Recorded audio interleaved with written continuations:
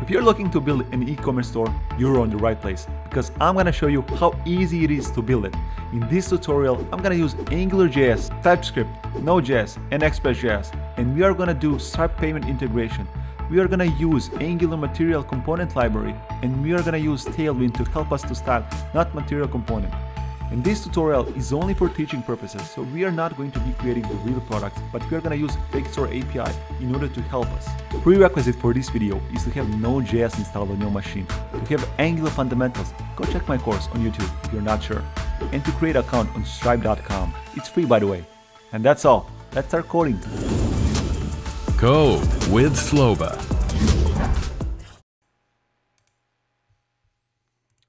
Okay. On my desktop, the first thing which I want to open is my terminal. So right click and I will open up the Git bash here. You can open up the terminal, the PowerShell, whatever you're using. For me, it's Git bash.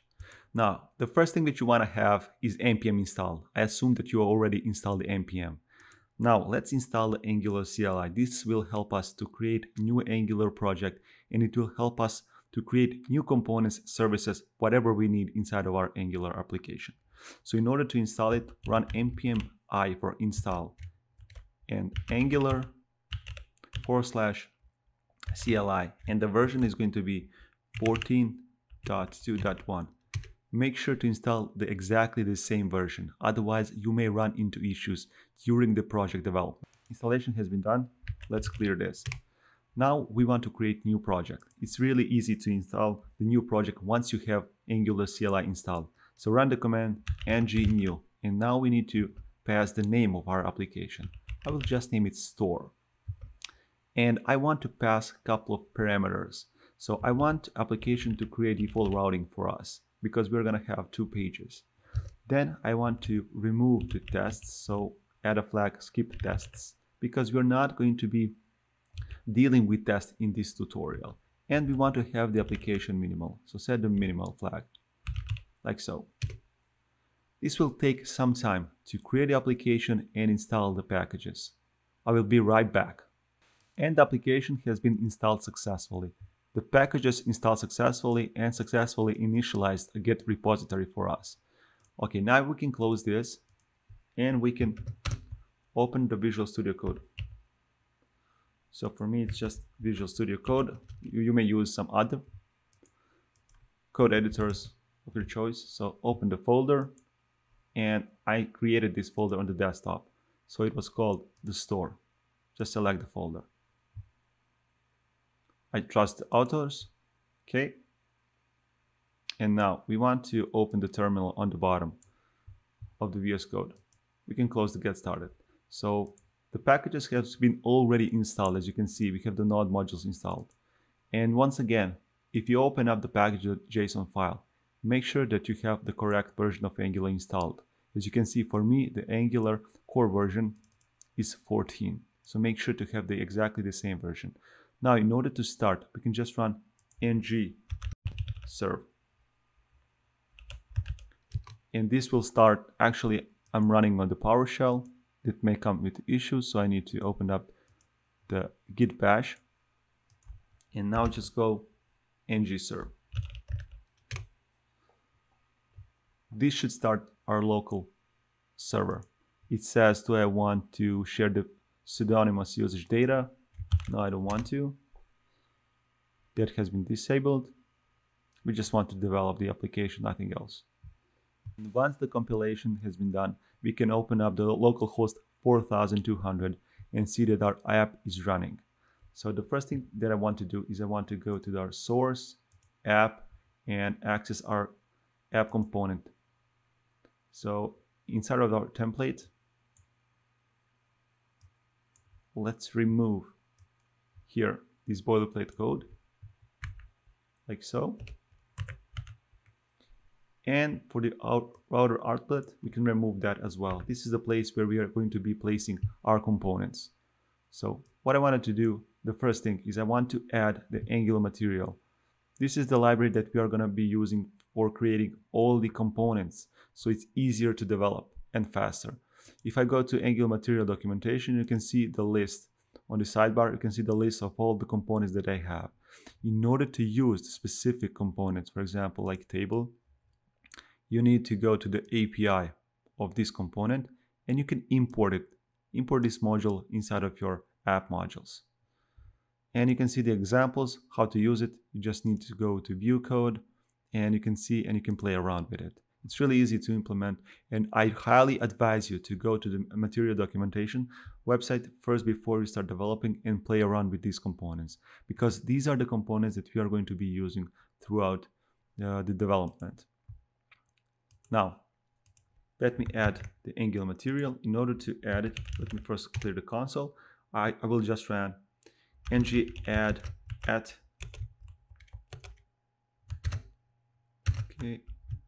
ng add at Angular / material, like so. Would you like to proceed? Yes. And installing all the packages. We can save our app component.ts file. It asks us what is the theme, default theme that you want to install, and I will choose the first one. As you can see here, it says Indigo Pink. It's good enough for me. So actually, you need to be focused on the terminal. So select the Indigo. Set up global Angular material typography styles. Yes. Include and enable animations. Yes. So just click enter. You can select the option with the arrow up and the arrow down, and just click enter when you want to confirm. And with this, we have added all the Angular material files that we need. Now, in order to use them inside of our application, we actually need to open up the app modules file. In here, we need to install all the modules and import them in order to use them. So here, inside of the imports array, let's just add all the components that we want to use. So I'm going to be using the mat side. Now let's first import all the modules, and later on we can just focus on developing, and we don't have to play around with the configuration, importing the modules and things like that. So mat side nav module. The next one is going to be mat grid list module. This one is obviously for the grid. The side nav is for our layout, and basically we're going to have the side nav on the left side with the filters and the categories. The next one is mat menu module. We're going to have a couple of menus, obviously. Then next one is going to be mat button module. Okay. Then mat card module. Most of the elements is going to be placed inside of the card modules. Card module will give you nice styles around your elements. Mat card module. Next one is mat icon module. So we will have a couple of icons as well, obviously. Mat icon module. Mat expansion module. This one is going to be for the expansion filters on the left sidebar. Next one is mat list module, also for the left sidebar. Then mat toolbar module. This is going to be used in the header because we're going to have a couple of components that are going to be using the toolbar. Next one is mat table module. We're going to have table on the cart page. Then the next one is mat badge module. This one is for adding the badge inside of our cart icon, because our cart icon is going to have a badge and displayed how many items is inside of the cart. So this module is for that. Then mat snack bar module. This one is for displaying the information. Snack bar for displaying information to the user. So maybe you're adding the item to the cart, or you're removing, or maybe you're creating new product. Whatever you're doing, you can notify the user for that. And this module is for that. And this sums up all the modules that you're going to be using. Now we just need to import these files, because we have imported them inside of the imports array, but they need to be imported into this file. So we can use the import on top, and let's do this for all these modules. So import mat side nav module from Angular material. This one is from side nav. You see the auto completion there, and we can just copy paste this a couple of times. It's going to be easier for us to just copy paste like so. And obviously we need to update the URL. Mat menu, mat button, copies. Make sure to copy it correctly. So we are replacing the side nav module here. Then mat icon module. Then mat expansion module. Then mat list module. Let me paste a couple more times. Okay. Let's remove these dots, these commas actually. Then let me copy paste the other ones. Mat toolbar, mat table module, mat badge module, and mat snack bar module. Okay, let me remove these commas. And now let me update. So for the grid list, it's going to be from grid list. From menu is going to be from menu. Button is going to be Angular material button. Cart is going to be from cart. Card actually. Icon, Angular material icon. Expansion model from the expansion. Side nav. Actually toolbar is going to be from the toolbar.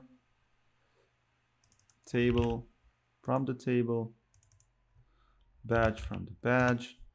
Snack bar from the snack bar. And the list module from the Angular material list module.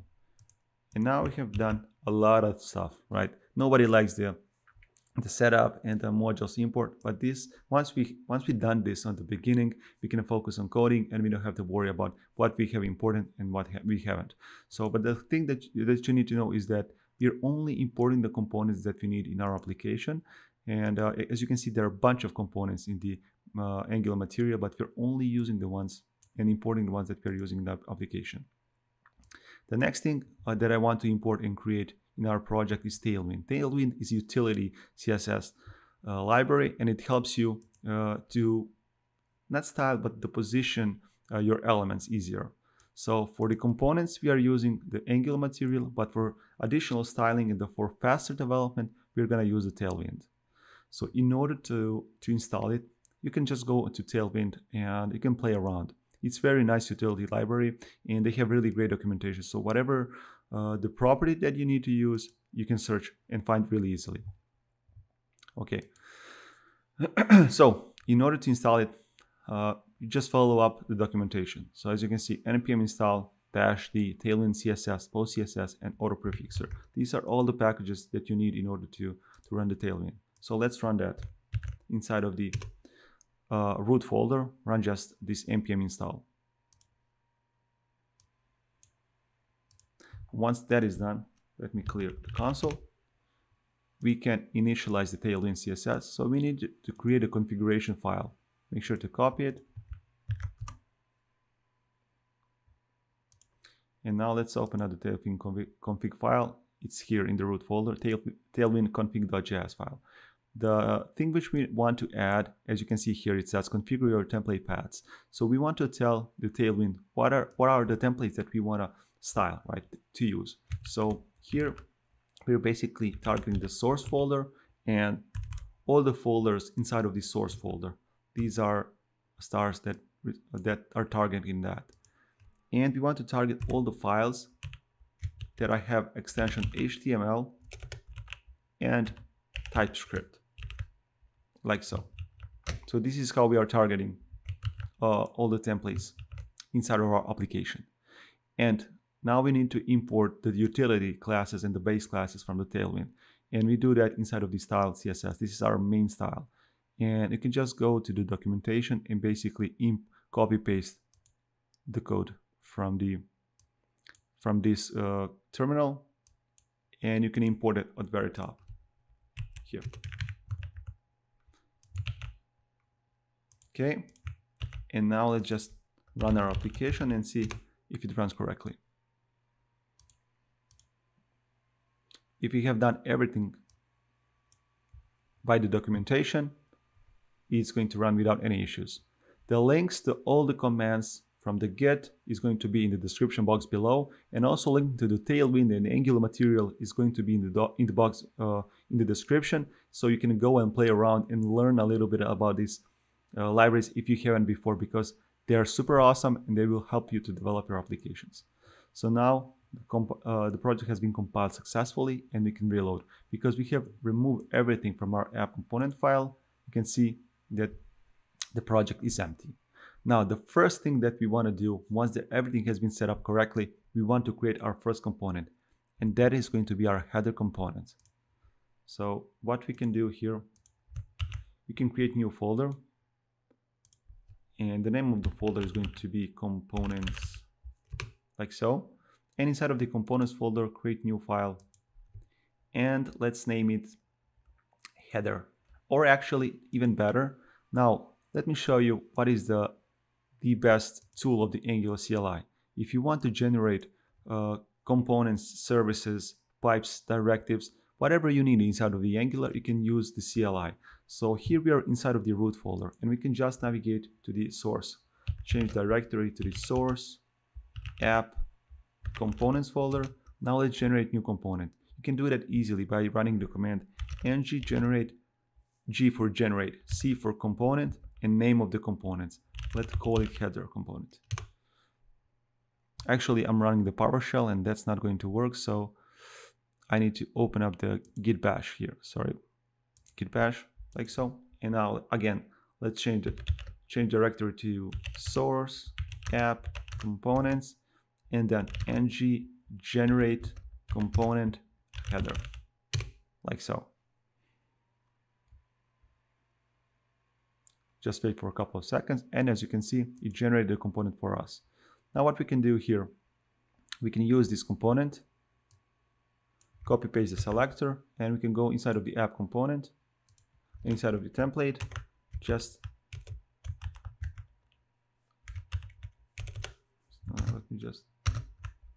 inside of the template, just paste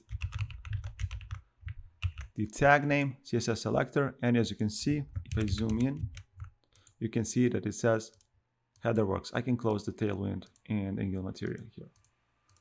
Now let's start actual developing of this application. Now we can close our app component file. We can shrink down our terminal. Okay, inside of the header component, if you want to use the external HTML file and not use the one inside of the TS file, you can create a new file. So let's just create a new file and name it header.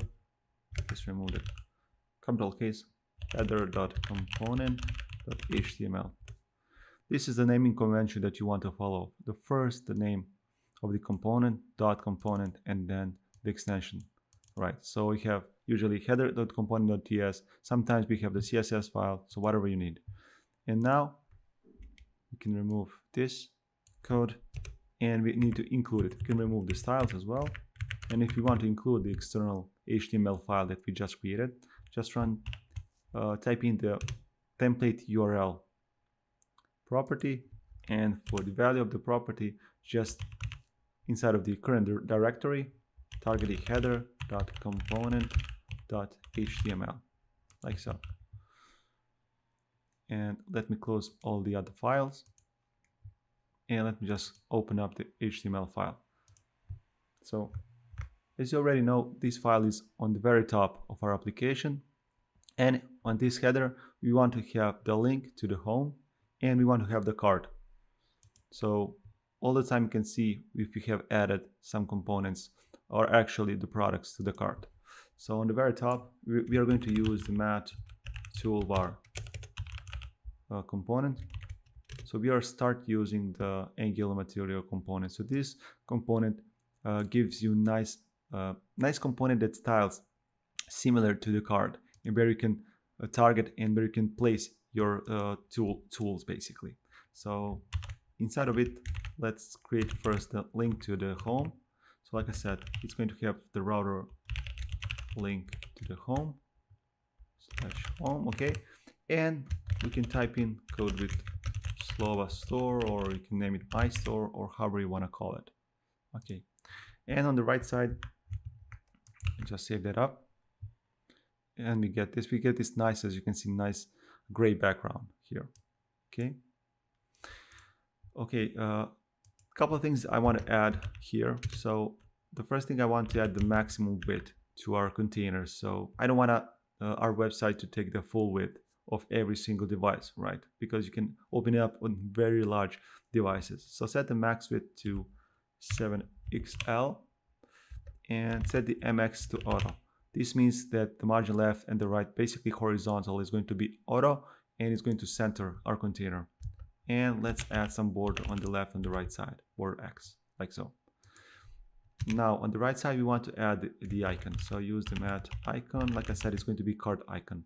And the name of the icon is shopping underscore cart, like so. And as you can see, we get the icon. Now, in order to style these two, I want to actually apply some of these Tailwind styles. So I want to separate these two and place them on the edges. Just zoom out a little bit. So in order to do that, I just need to run the class justify between, like so, and they're placed on the edges of this container.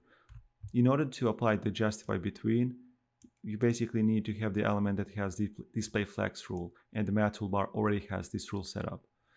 Now, inside of the mat icon, we want to show the count of the items that are added to the icon. How we do that is using the mat badge. So add the input property mat badge, and let's for now just add something statically. Let's add 1. And as you can see, we get this item added. So it's really easy and really fast, as you can see, to style and add components using Angular material. If you want to change the color, you can just use the mat badge color property badge, or the attribute actually. And I'm gonna use worn because this is going to add our red color to our badge. That's very nice. Cool. And now we want to add the button actually that is going to open the menu. Once we click on the shopping cart, we want to add a menu. So this button needs to surround our icon. So let me move the icon inside of the button, and this button is going to be mat icon button. So this is the component for the buttons that hold the icons, obviously. Okay, and then we want to add an attribute for the menu, mat menu trigger for, and here you define what are you triggering for. So once you click on the button, you want to trigger the menu, and this is the name of the menu. And below this we can add the mat menu.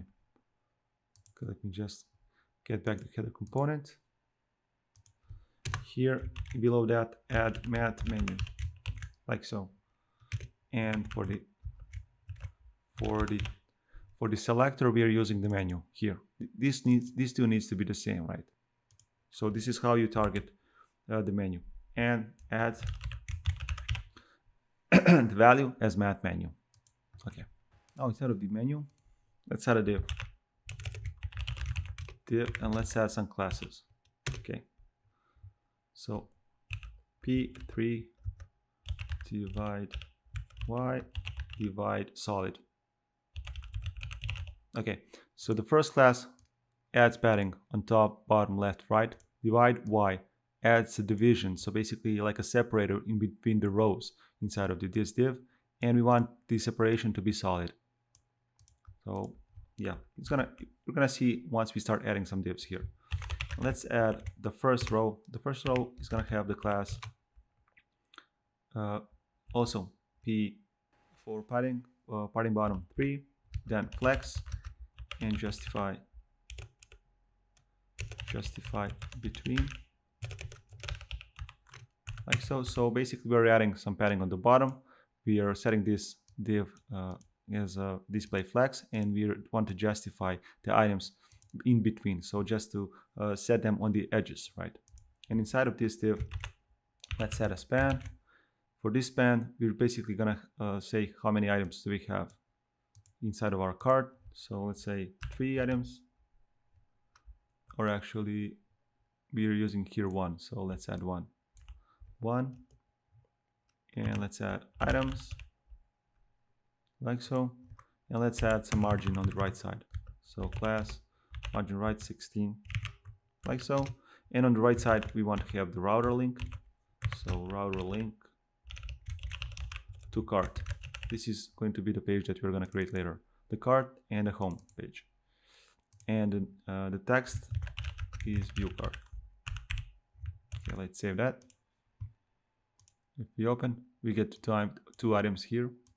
The one is the length, but basically the count of the items that we have inside of our cart, and the view cart. And let's make the items capital I, like so.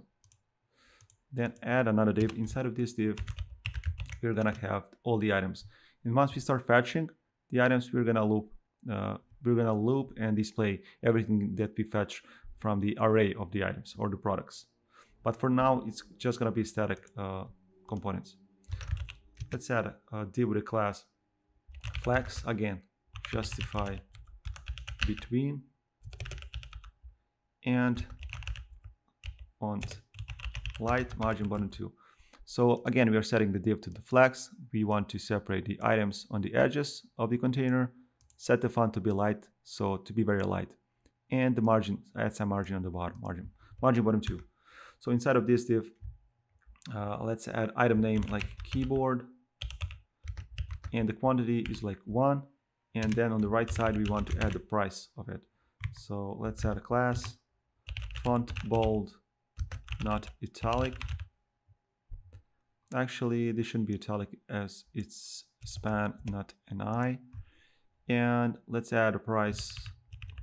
We can put that inside of the Angular expression. Why? We'll see right now. So if we add like $150, well, it's very expensive for a keyboard, just add a pipe currency, like so. And now if we save it, we'll see that it will add here. It adds here basically the dollar sign. The default currency is dollar, but with the parameters here, you can add different currencies. I will leave the dollar one as default. That's not a problem for me. The one thing that I want to add is I want to add some padding here. So inside of this div, actually we want to have a container here, and let's put inside of this container all the products that we have. So add a py3. So this means basically add a padding on top and the bottom, like so. So there's some separation. Now when we start looping, we can just start adding these items like so, and it will just add them below, as you can see here. And on the bottom, let's add another div. Here we're gonna show the total summary. So add a text total and add another span. Here add a class font bold and add like the total.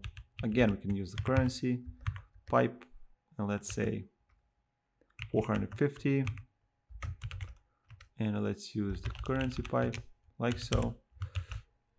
Let's save that, and I just want to add some separation, so let's add here the class. Again, let's add a flex, justify between, add some padding on top and the bottom, and let's use font light as well, like so. Okay, now we have all these things. And on the very bottom, so underneath this total div, I want to add two icons. So the first one is going to be to remove everything from the cart, so to clear the cart, and the second one is going to be to go to the checkout, right? So add a div, and let's add a class again, padding top 3, again style it as flex and justify between, like so. And inside of this, add two buttons. So these are going to be the buttons that. So these are going to be the buttons that are going to hold the icons. So add a class bg rows for the first one, 600. This is going to add the red color to our button. Text white rounded full. This is going to make a circle out of our button. Set the width to be 9 and the height to be 9. Okay, and inside of our button, let's add our icon. And the first one is going to be remove underscore shopping underscore cart. Okay, and if we save, we get this remove cart, and as you can see, we added this background rose 600. This is the different color, and if you want to change the color, so basically you just choose the color that you want to add, and with these numbers you're adding the shade. So if I go and type in, for example, 300, let me show you. So it will basically show the lighter version of the roads, and if you go like 900, it will show you the darker version. I like the 600, so I will leave it as it is here. And let's copy paste this one. We want to add another icon, and this icon is actually going to be just a link, so router link, and it's going to link to the cart, and the background is going to be green instead of rose. Everything else remains the same. And yeah, rounded full means basically that we are added border radius. So if we remove the border rounded full, let me show you. It shows a square. So that's why I'm adding rounded full, and this is basically the width and the height of the button with W and H. And with that, we can complete our menu and basically our header. So now we can start actually developing our home page, our landing page. And in order to do that, let's open up our source tree, and inside of the app, let's create a new folder and name it pages. Actually, inside of the pages, we're going to use the Angular CLI here.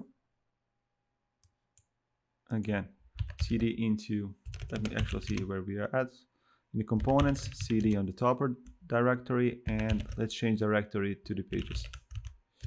Okay, and here we want to create new component, ng generate component, and let's call it home component. It will take for a couple of seconds, and as you can see, it creates the component, home component, inside of the home folder, and it updates the app module. So if you go to the app module, as you can see here, we got the home component imported inside of this file, and it has been imported into the declarations array. So in order to use the component, if you haven't been using the standalone component, you need to import them inside of the module in order to use it. Now inside of the app routing module, we want to add the first route. So the name of this route is going to be home, and the component that is going to be loading this is going to be the component that we just created. So its name is home component, like so. And also what we want to do is we want to add this path as default. So how we do that is we add another object, and inside of this object we add a path to empty, and we add redirect to home, and add path match to full, and make that as a string. So what this does is basically, if you enter the empty string, so if you just go to localhost, it will redirect to the home, and then the component will, home component will load this. This is how it works. So in order to load these routes, we actually need to go to the app components folder, and here we need to add the router outlet, like so. And we need to close that tag, like so. And now we have the app component loading our home component actually. So depending on the route, it loads the correct component. And as you can see, if you just type in localhost 4000, actually 4000, let me remove the extension. the protocol actually, and we get the home route added to it, and we get the homeworks. So now we can close the app routing module, we can close the app component, we can close the header component, and we can start developing our home component. So let's open up the home component, pages, home, like so. And once again, let's remove this template, as we will going to be creating the new folder, new file, template URL, external HTML file. So the name is going to be inside of the current folder, home.component.html. And we can copy this and just add new file here, or you can use this option like so and save this. Okay, now we can shrink down our terminal and let's start developing our HTML code. So here we're gonna use the mat drawer container. This is the component from Angular material, and what it does, it basically creates a drawer or a sidebar which it can pop up or stay always open, which is the case in this application. So add a property auto size to true, which means that basically it's gonna recalculate what are the values and the widths of the container elements, and if there's something loading dynamically, it's gonna auto size it again. Let's add also, we want to add a couple of more classes here. So let's add a class. Let's add the min height to be full, so to take the full height of the window. Let's add a maximum width, as we did on the same on the here on the toolbar, maximum width to be 7XL. Now let's add MX auto. So basically this means margin on the left and the right side horizontally to be auto, so it basically centers your container. And let's add border on the left and on the right side like so. Okay, so if we zoom out, you can see that we have this container and we have borders on the left, on the right side. Let me zoom in again. Okay, and inside of this mat drawer container, we'll have one drawer, which is basically like I said, sidebar, mat drawer, and the mode here is going to be side. These modes can change the way how this drawer works. Yeah, you can set it to overflow the content, but if it's set to side, it means that it pushes the main content, so it's not overflowing any layout. And we want to set it always to be opened like so. And let's just add some div here that says filters. It's going to be the categories, but it says filters. As you can see, it's always open here, so you cannot close it because we added this property. And let's add some padding to this, padding 6 like so. That's good. Okay, now on the right side of this mat drawer container, we're gonna have mat drawer content. So this is going to take the biggest portion of our page, mat drawer content. And I want to add some padding there as well. So add padding 6 like so. And here we're gonna create a new component, which is going to be called app products header. So inside of our pages folder, add new folder and name it components. So this folder is going to hold all the components that are inside of the home page, right? So the components inside of the app folder are components that are being shared across the entire application. And inside of the pages, we have the home, and actually we need to place this component inside of the home page like so. Move it, and now inside of this component, let's create new components. Now let me see where we are at in our tree in the pages. Now it's cd change directory inside of the components. Let me just see.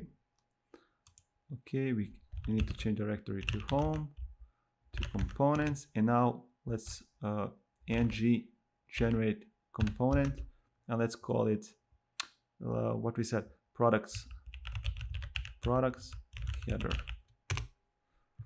This component is going to have some elements that are going to help us to sort and to display products differently.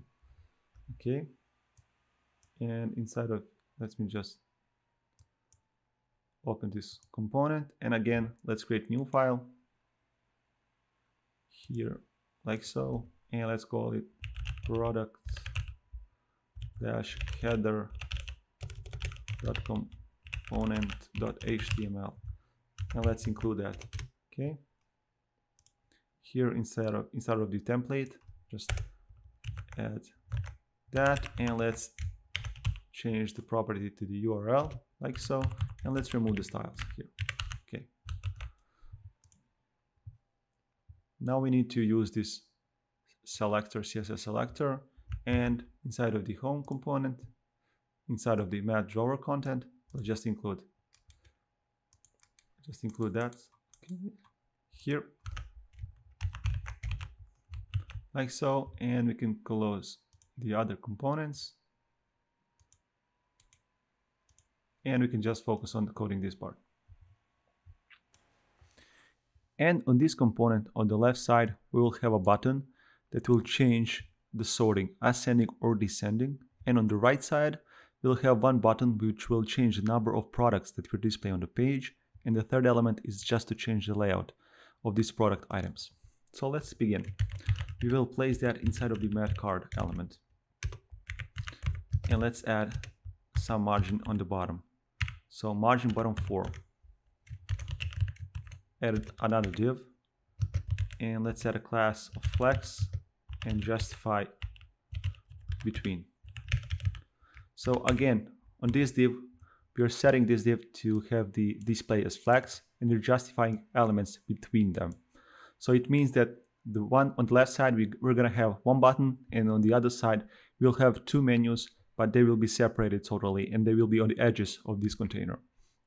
Okay. Now create another div, and inside of this div, let's create a button for that menu. This button, we will have mat button argument or property, which will transform the regular button into the mat button. So, and it will have tag sort by, and let's add a dummy description, let's say. Now we want to create a menu for this button. So if I save this, you can see that we created this button. But let's create a menu. So once we click on the sort, we should get a menu, and we can change the ascending, sorting by descending or ascending. And we do that by passing the mat menu trigger 4. This is the property, and we need to pass the name of the menu, and the name is going to be sort by menu. Below this button, let's create the menu, and the menu is going to have mat menu tag.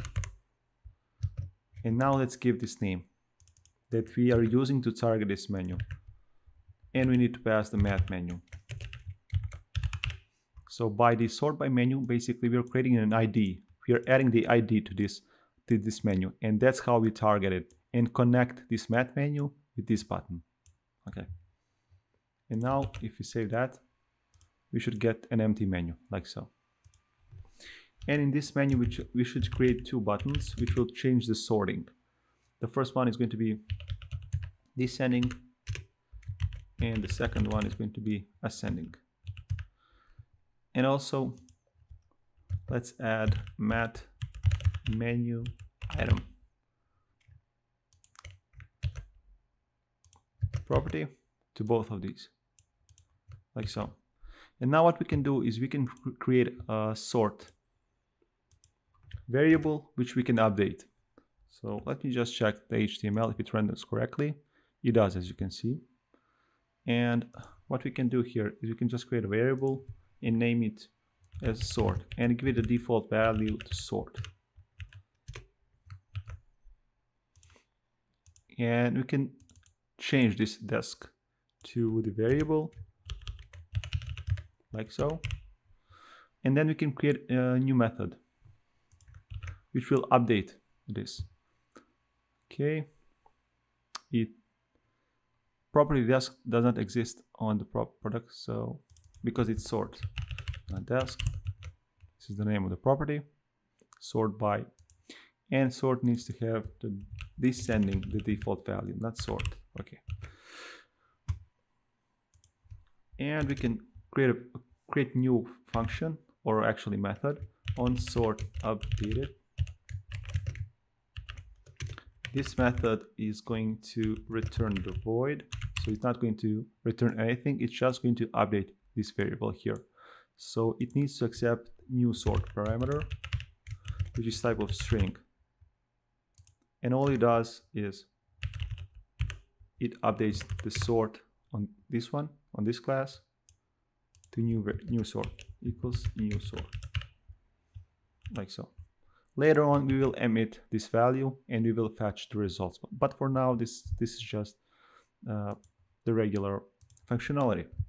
Okay, and now we need to call that method on click. So here on click, call the on sort updated method, and for the first one send the description, sorry, not description, descending. It's a little bit confusing. And for the second one, send the ascending, like so. And if I save this, when we select, it should change the value. And later, like I said, we will go and basically emit the new value, and we will fetch the data according to this value. So we will just sort it differently. Okay. And with that, we have completed the left sorting menu. Let's proceed with the second part. Okay, so on the right side, let's create another div, and let's add a class flex again, and items center. This means that we want to align the items horizontally, not actually vertically, so they need to be in line with the sort by description. Everything needs to be in line. Okay, so let's add another div, and here we again want to create another menu. So let's add a button again, and this button is also going to be mat button, and again let's add mat menu trigger, mat menu trigger for property. And it will receive the menu. It will actually be targeted and connected with the menu. This is the ID that I was using. So mat menu, and let's add the ID of menu, and it's mat menu. I mean, this could be more descriptive, but on this component we only have these two menus, so it should be good enough. Okay, and then here I want to add a text name show, and here we will basically show the number of items. So let's add a new variable, and let's call it items show count. Okay, and let's create that new variable here, items show count, and let's set the default value to 12. I think, yeah, let's use 12. Okay, and if I save it here, show 12, so basically show 12 items. That's what it means. Okay, and what I want to add besides that is I want to add an icon, and the name of the icon is expand more, so that indicates that actually we can open this one, right? And that's exactly something that we missed for the first menu. So something that should indicate is sorting as well, that we want to have the expand here. Yeah, that's more like it. Okay, let me close it.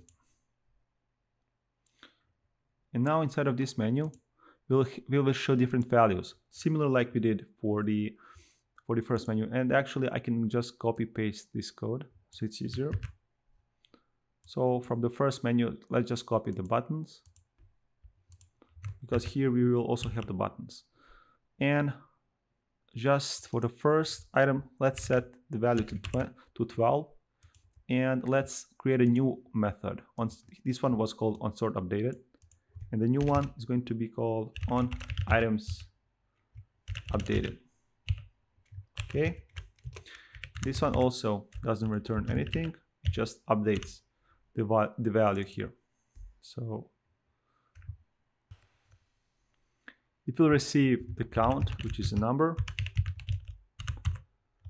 and it will update this dot items show count to equals to count.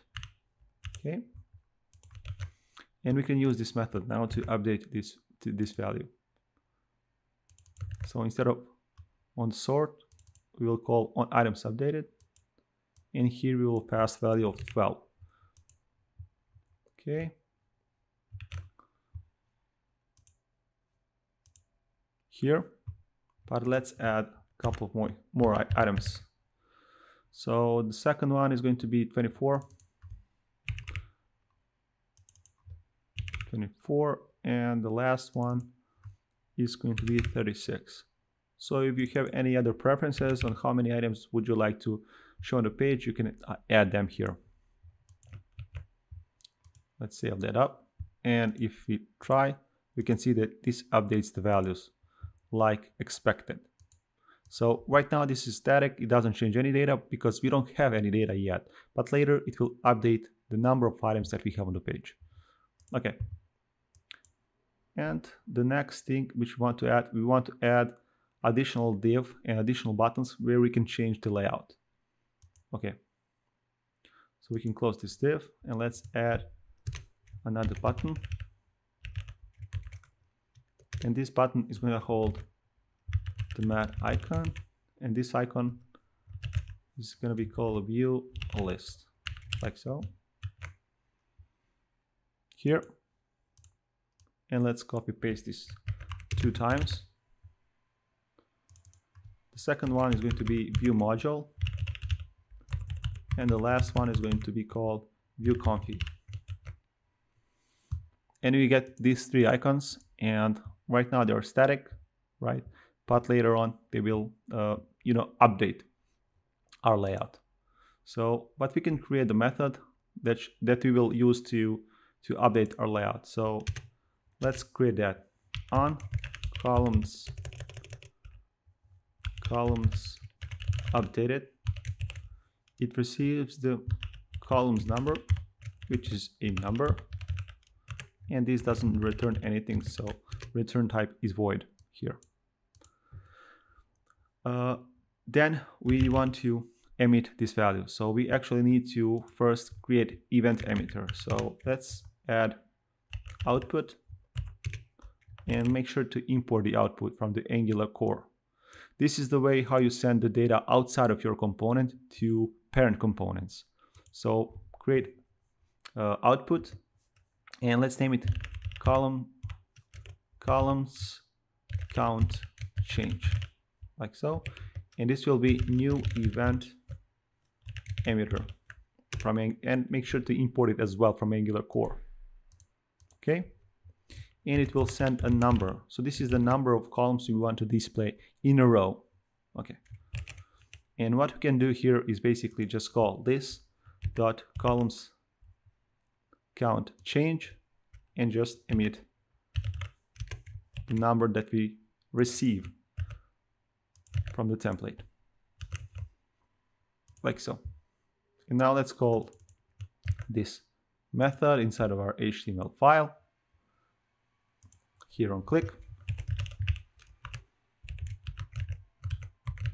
So here where we have view list, on the first one we want to show only 1 item per row. Okay. On the second one, I want to show 3 items per row, and on the last one, I want to show 4 items per row. Oops. Here, make sure to put them inside of the parentheses. And now we can catch that value inside of our parent component, which is the header component. So here, inside of the app products header, we have new event, and that event is called let me just check what is the exact name. Columns count change. Okay. And this is the event, columns count change. And when we call that event, we can call new method on columns count change. But we need to create this method inside of our home component here. And we will need to create a new variable which we will update and use inside of our layout. We can actually remove the styles. We don't need the styles here. And let's create a new variable. So the new variable is going to hold the number of items that we have per row. So the columns that we have per row is 3. That is the default, right? That's right. And what we want to do is basically to update this. So this.count, this.calls, actually calls is equal to, and we need to receive the calls number, which is a number, and this method doesn't return anything. So again, it's void. And this calls basically receives this new number, right? And yeah, I think that should do it. So let's just try if this works. We can go and open up the home component, and inside of the drawer content, we can just place the variable here. And as you can see, the default value is 3. Let's see if we click on this one, it should show 1. And if we click on this one, it should show 3. Actually 4, yeah. And on the middle one, it should show 3. Like so. This works as expected. So we can continue now and build our... Actually, we can first build our categories or the filters on the left side. Okay, so let's create another component. And let me open up the terminal again. Here. So inside of the components folder, app pages home components folder, let's create new one, ng generate component, and let's call it filters, like so. It will take a couple of seconds. Okay, so it created a new component and it updated source app module. So once again, let me show you. It adds new component inside of the app module, so I don't have to do this manually. So this is the beauty of the Angular CLI. And inside of the components, open up the filters. So this is the new component that we just created. And again, let's remove the styles. And let's add external template URL. And we will create here new HTML file. Let's call it filters.component.html. So let me copy this name, and here in filters, create new file with the same name that we just placed inside of the component decorator. Okay, let's first create categories array.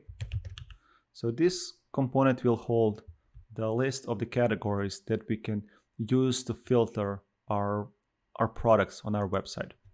So let's create some dummy categories. Later on, we will fetch this from the API. So let's say shoes, maybe sports, I don't know, something that we just need something to use and to iterate through inside of our HTML file. Okay, let me close the other files so we're not confused.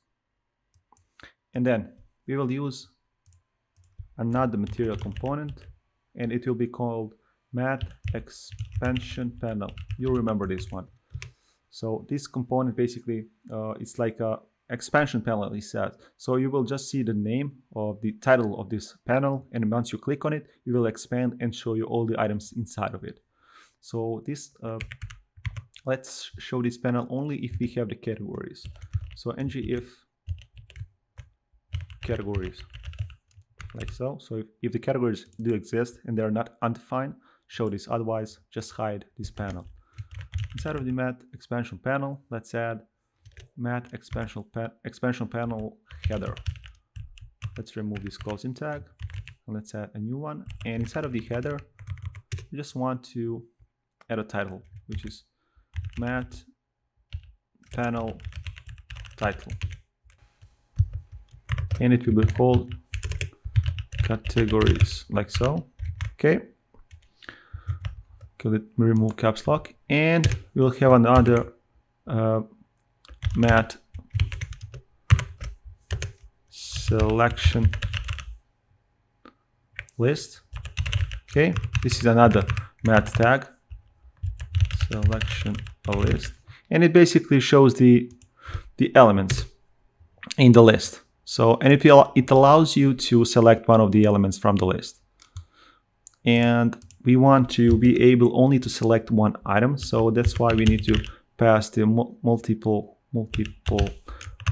input false attribute. So if we click on true here for the multiple, we can select multiple items inside of this math selection list. Okay, and here we have math list options, like so, and we want to loop through the categories array that we just created.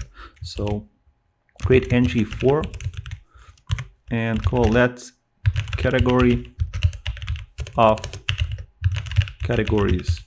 Okay, and set the value to be a category, like so. And inside of this option, we want to display a button, and just place the category here, like so. If we save it, actually there's one problem with this, because we haven't included this component inside of our sidebar. So that's the problem. Now take the selector and go inside of the home component HTML file, and instead of these filters, you need to place this component. Okay, now we will see it. Okay, there you go. And if you click on the categories, it expands and you get the shoes and the sports. Okay, now we want to emit this value. So once you click on the shoes, on the sports, as you can see, you only select one of the items, and we will have more items here, more categories. But once you select on the item, we want to emit this value to the parent component, and we can use the data to fetch the categories, right? So let's do that. Inside of the template here, we can create new method, and let's call it onShowCategory. OnShowCategory. This one will return nothing, so return void, and it will receive the category, which is just a string, and this string needs to emit this value. So let's create new one.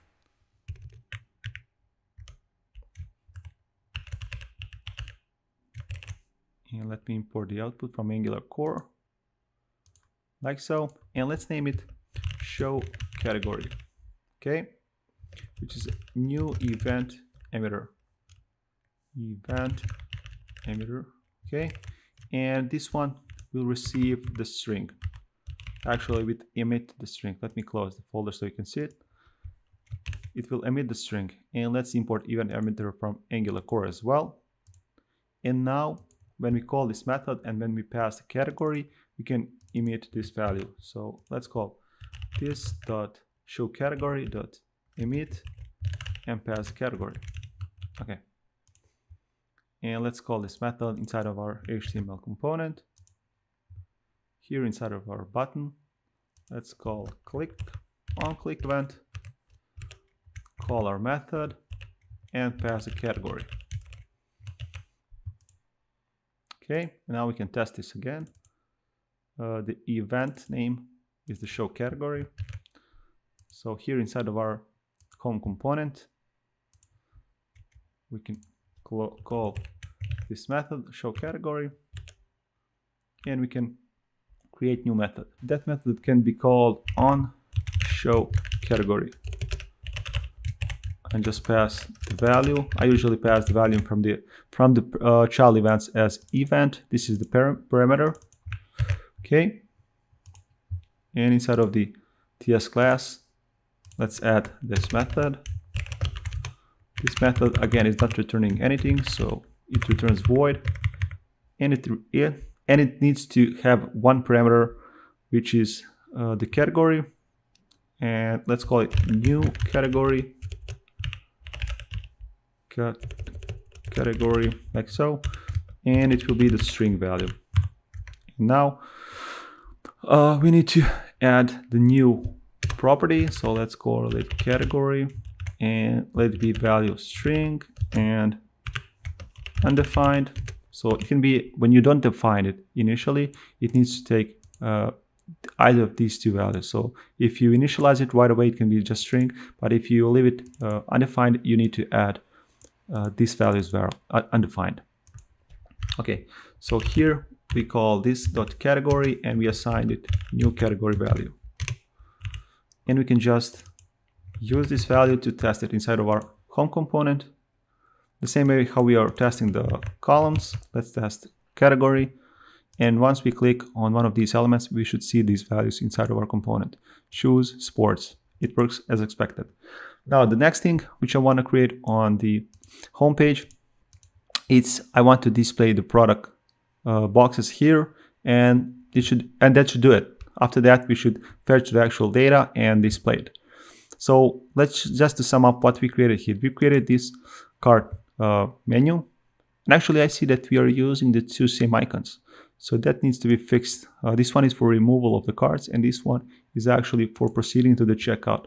So open the products header, and inside of the products header, no, actually it's not inside of the products header, it's actually in the header component. So inside of the components folder, source app headers, we have here components, we have here the icons, and the one is remove shopping cart and the other one is also remove shopping cart. So it needs to be just shopping cart. Let's test it. Yeah, so this one should route us to the cart, as you can see here, and not to remove the shopping cart.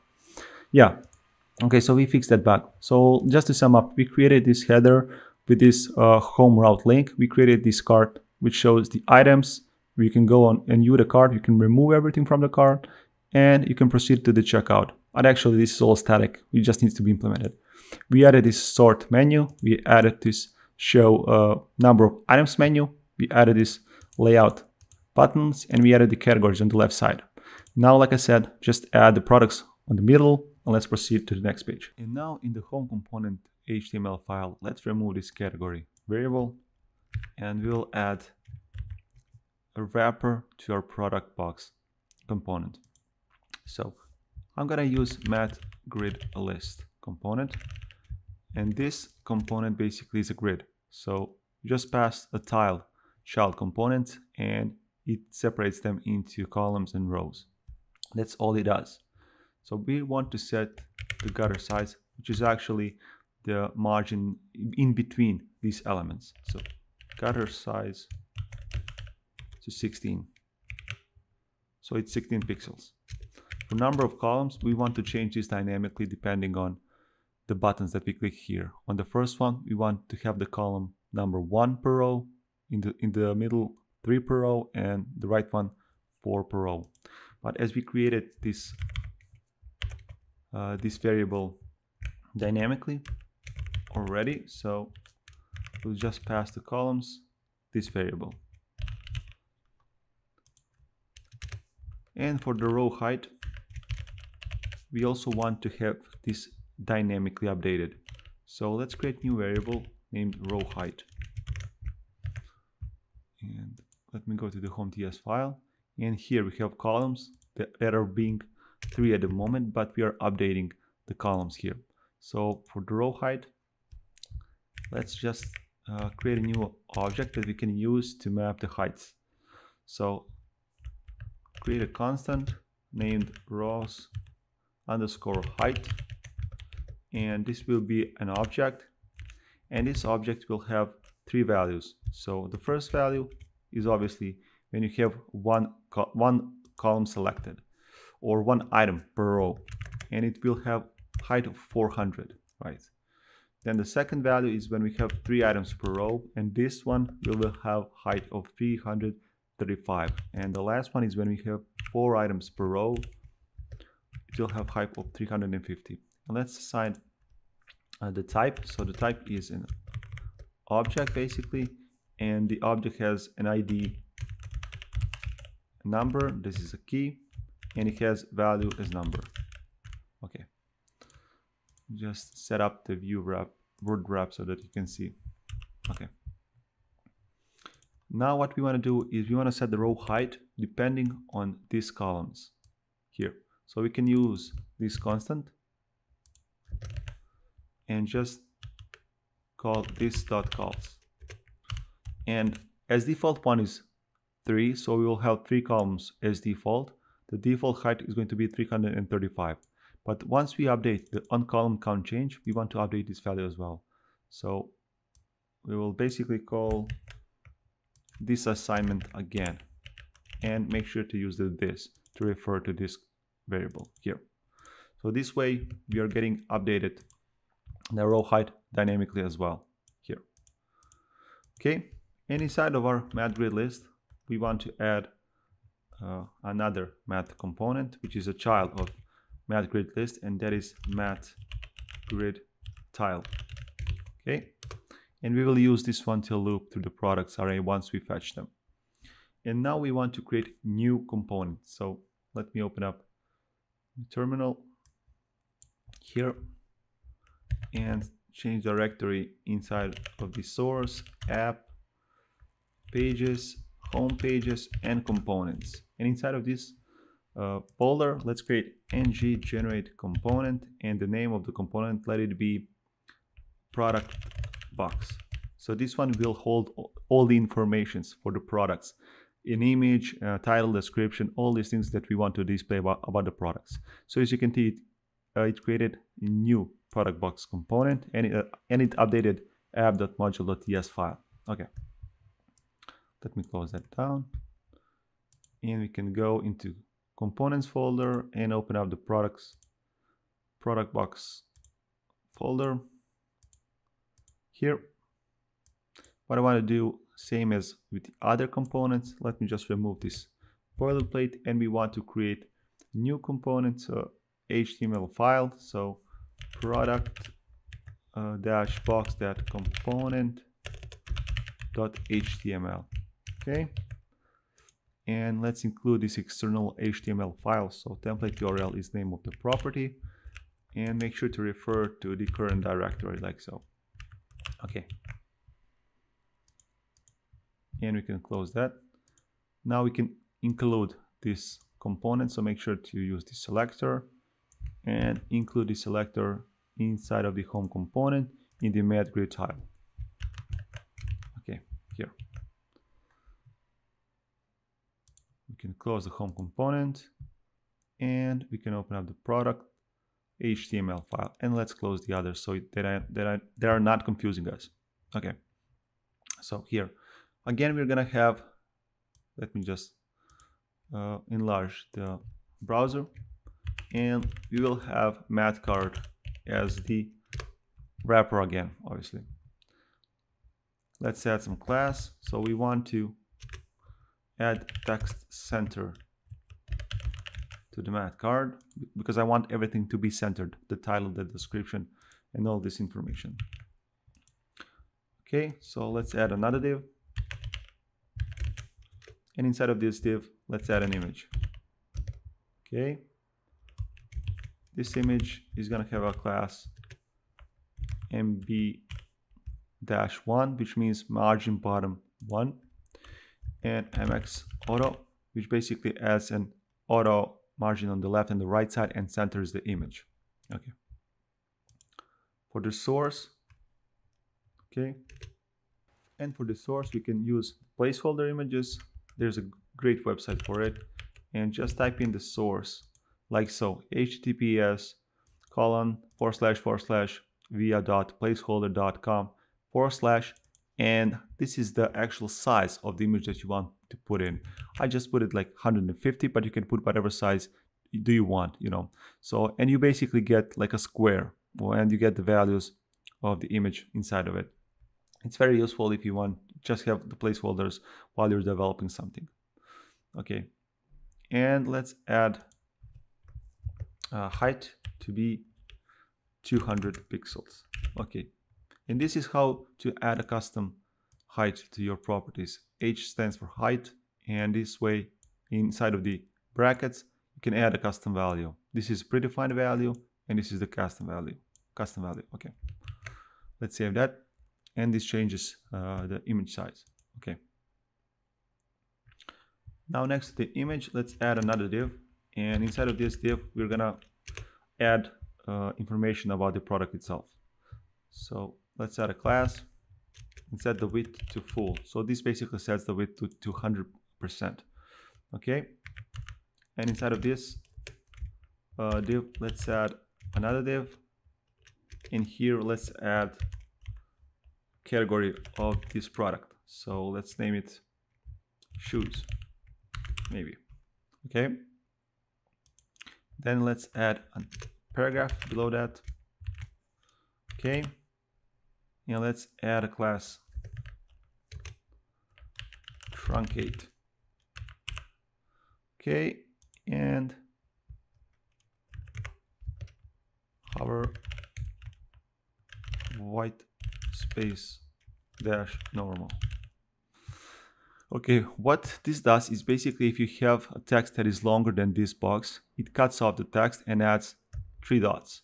And when you hover over that text, it shows you entire text just on hover. It's very useful when you have long titles, you know. So let's add a title here like sneakers maybe. Okay, let me just change the view to be wrap like so, and that looks nice. And now let's add another div here, actually the description. So let's add a paragraph here, and for the description let's just add dummy text description, and we will update that later on. Okay, actually I see that text is not centered, and that's why the reason for that is because we miss here the text, the T on the end. Okay, that's more like it. And now below this div, okay, we want to add another div, and let's add a class flex and justify. So here at the bottom I want to display the price, and I want to display here proceed to the checkout, basically or actually to add to the cart. So cart icon, so that we can add this item to the cart. Yeah. So add a span here, and let's add, we use the class text red 400, and let's use the currency pipe again to display the value of the price. Let's use 150 and just use the pipe currency like so, and it displays the currency in correct format. And on the right side I want to add a button, and inside of this button let's add a matte icon,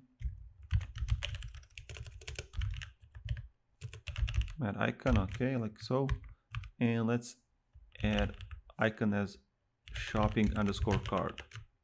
Okay, and let's just change the color of this icon class and set it to text dash gray dash 500.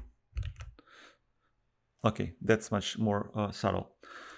Okay, I think this looks very nice. So the one thing that I want to change here is basically depending on what is the layout selected, we want to change this layout on our product box a little bit. So when we are in full screen mode, basically when we only have one column, like in this case, one column per row, we want to show the image on the left side, and we want to change the description, the title, and all this information on the right side here, so that it takes more space actually, right? And that the image is bigger.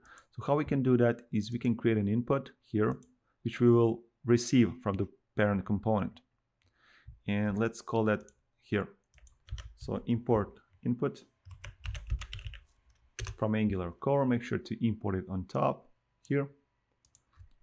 Initialize it and add a name full width mode. And let's add a default value false, because when we load our application, we will have 3 product boxes per row. So it's not going to be in the full width mode, but only if somebody clicks on this first icon, it's going to be 1 product box per row, and then we are in full width mode. Okay, And now we can use this property to alter the sum of the styles that we have. Okay, and actually before we do that, let's go to the home component, and we can set this property on the product box. So it's in full width mode only if columns is equal to 1. Okay.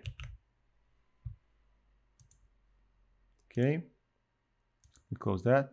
So if you go now and click like so, you can see that actually this column is taking the entire place, right? But it's not taking the full width. So let me go back to the home component and set here the width, set the class width full. So it needs to take the full width of this entire container, like so. But the layout is different, so we want to change that. Okay. Okay, so here, the first thing that I want to do is I want to center the text only if we are not in the full width mode. So here we can use ng class to create this conditional, right? And here I will add an object, basically an object, and inside of the object add text center class only if you are not in full width mode, like so. And I will copy this, so because we are going to use this quite some time. And also I want to change the height of this image. So where is our image? It's here. So let's add again ng class, and let's add basically add an object, and let's add a height of 200 pixels only if we are not in full height. So basically if we are in default mode. Otherwise, increase the height to use the 360 pixels. Actually, okay, like so. And make sure to wrap that in the quotes here as well, because this is the index of the object. And 360 if it's in full width mode. And I want to, yeah, put the quotes like so. So let's try this. Okay, now switch to the full width mode, and you can see that the text is centered actually on the left side. Actually, it's not centered, it's aligned on the left side, and the image size is bigger. And if we switch back to the default layout, it's going back. Okay, the different layout we want to achieve, and still, but we want to move the image on the left side and this description on the right side. So how we can do that is we want to add, for this div, we want to add property flex. So let's add again ng class, and let's add flex if it's in full width mode. Okay, like so, and you can see now it's in full width mode basically. On the left side we have this, and description on the right side. But we still need some more styling because it doesn't look that great either. So we can go and add some padding and the other properties. So here let's add ng class. Okay, and let's add some padding left and on the right side. And let's add a flex, and flex direction to column and justify between. Okay.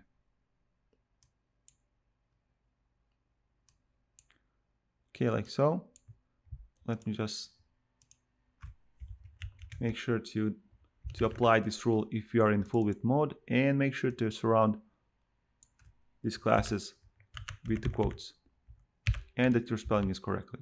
So what we're doing here is we're setting this div to the flex mode, or basically display flex, and the flex direction is to columns. It's not for rows, and we're just basically justifying in between.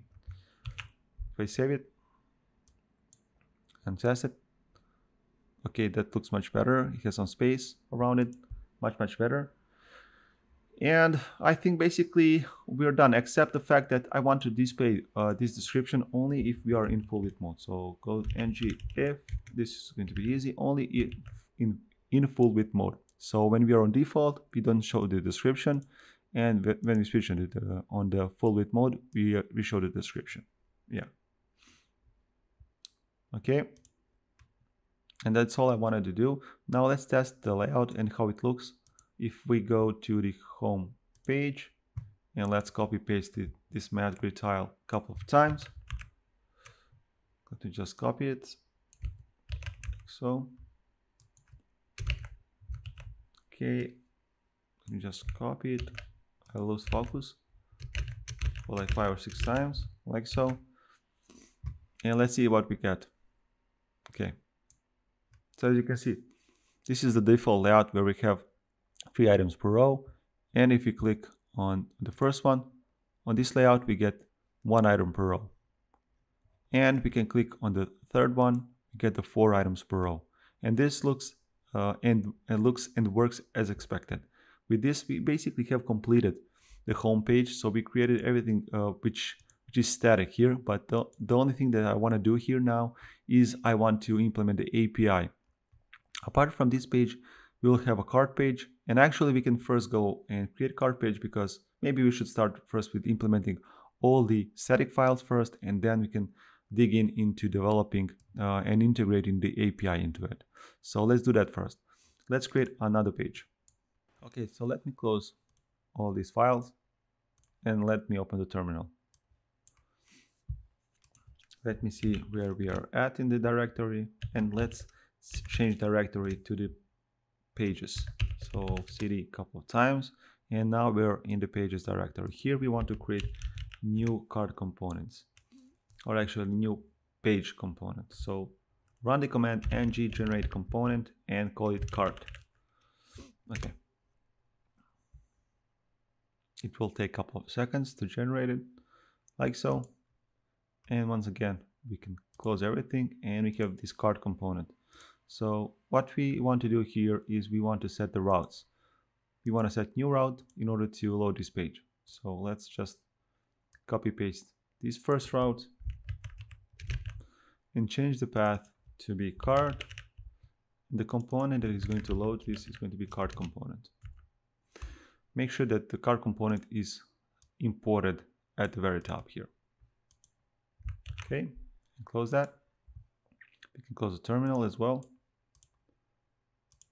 And now let's open up the cart component and let's test it out, this route. So if we click on and now navigate to the cart, we get this cart works, which is actual HTML text here, right? So once again, remove the styles and let's give an external HTML file. Okay.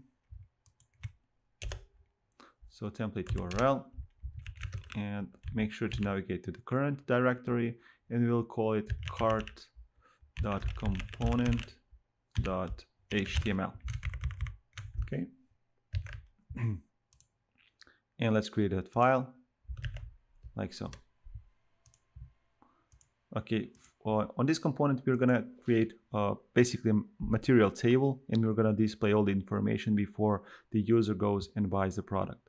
So we need to create, at the moment, we don't have the real data, and we don't have the functionality working for the cart itself. So we need to create a dummy cart object, and let's do that.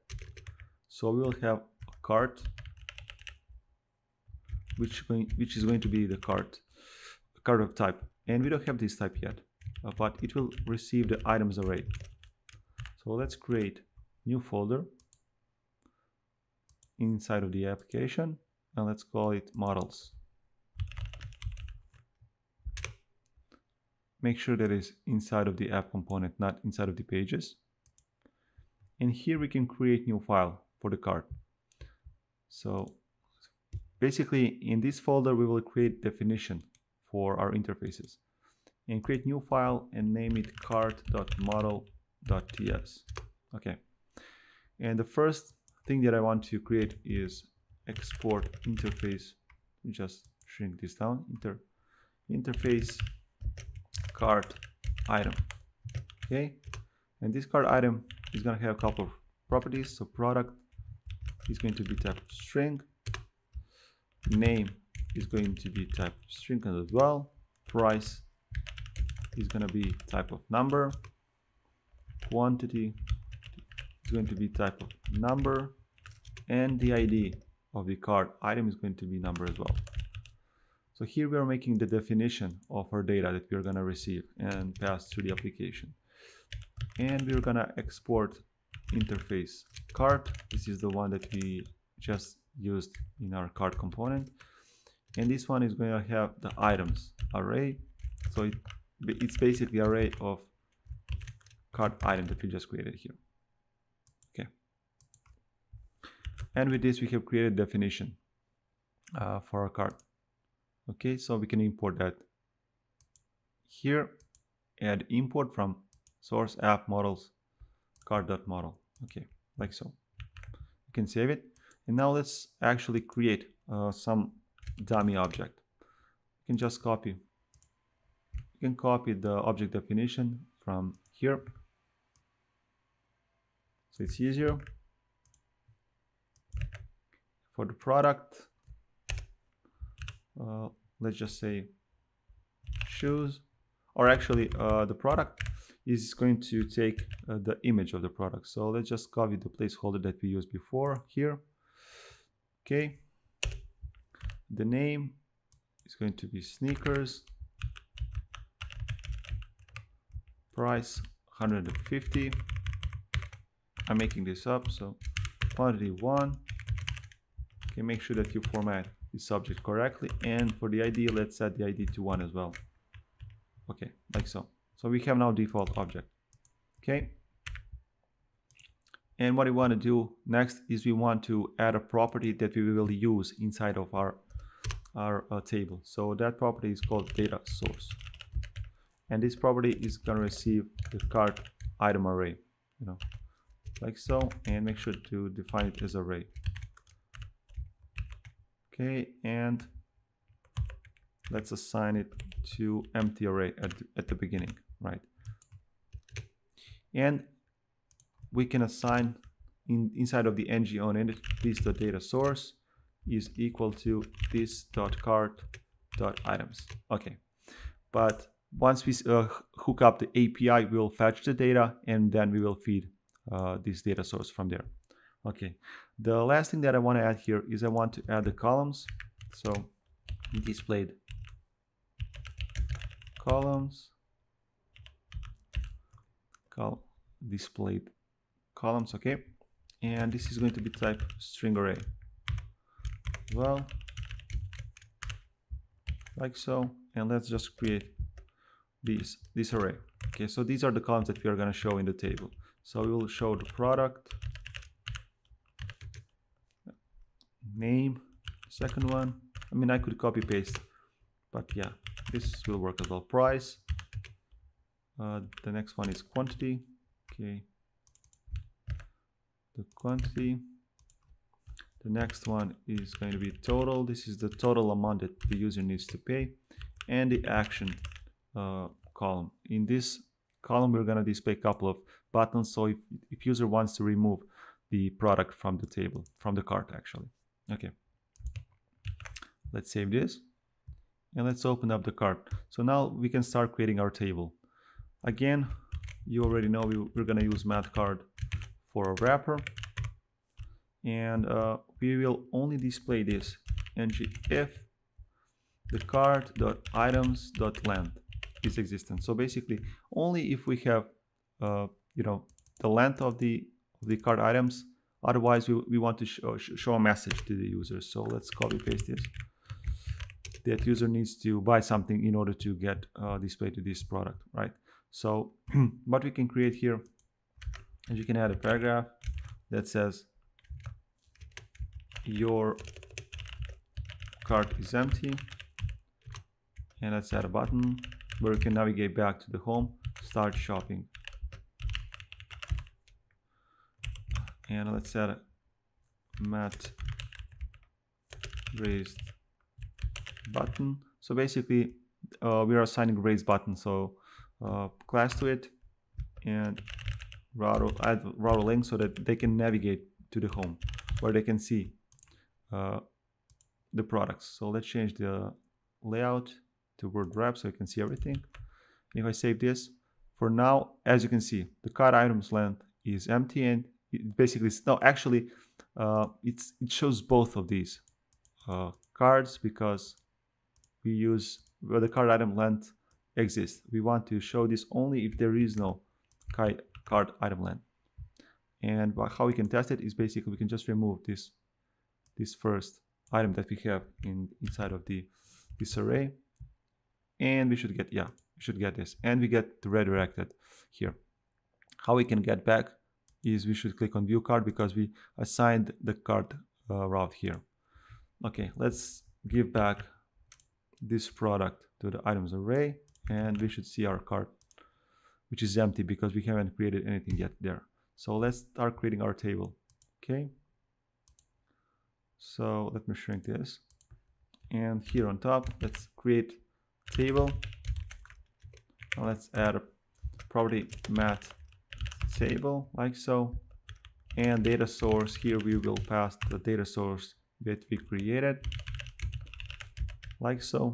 And let's add some classes. So let's add a class mat elevation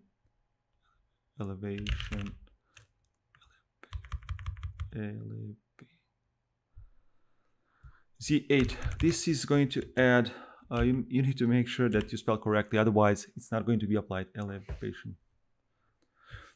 This is going to add some shadow on below the table. Yeah, and set the width to full. Also, I want to add a container to our mat card, so I can add class, actually the maximum width of our container. So add a maximum width to 7XL. This is the same as we did on the home page. And let's center it, so use the MX auto. And this is something which we can use for the bottom mat card as well here. So if we go and check out here, if you enlarge, actually you cannot see it because it's big, but here you can see it when it's on 100%. Basically, it's not taking the full width of the window. It has the maximum width. Okay, like so. Okay, and now inside of the table, let's add the first column. Or actually, we can first add the rows. So we'll have actually 3 types of rows. First one is the header, the second one is the regular row, and then the last one is the footer. So table row here, and the first one is going to be for mat header row. Like I said, this is for the table headers, and it also needs to have mat header row definition. So mat header row definition, and this one is going to be the display columns that we created here.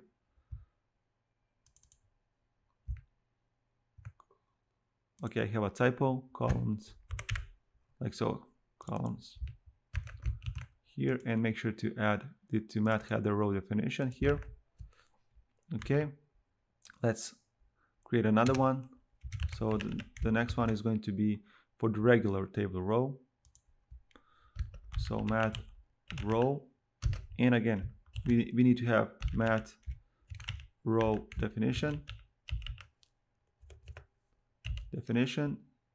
and here we're gonna loop through the items. So what we're gonna do is we define let row, and basically columns are going to get information from display columns here. Okay, and the last one is table footer. So again, mat footer row, and we also want to give it a definition. Mat footer row definition is equal to displayed columns. So these are the placeholders in which we are going to render our table data, right? So table cells actually. So this is what you want to create first, and now you can go and create these columns. So let's create engine container like so, and the first one is going to be product. So mat column which stands for definition, it's going to be product. This is the key that you're accessing the data source. So it needs to match these columns basically from the items itself. So if you want to display a particular property from the object, you would use this mat column definition here. Now you can access that. So let's add a table header for this one, and let's add a definition to it.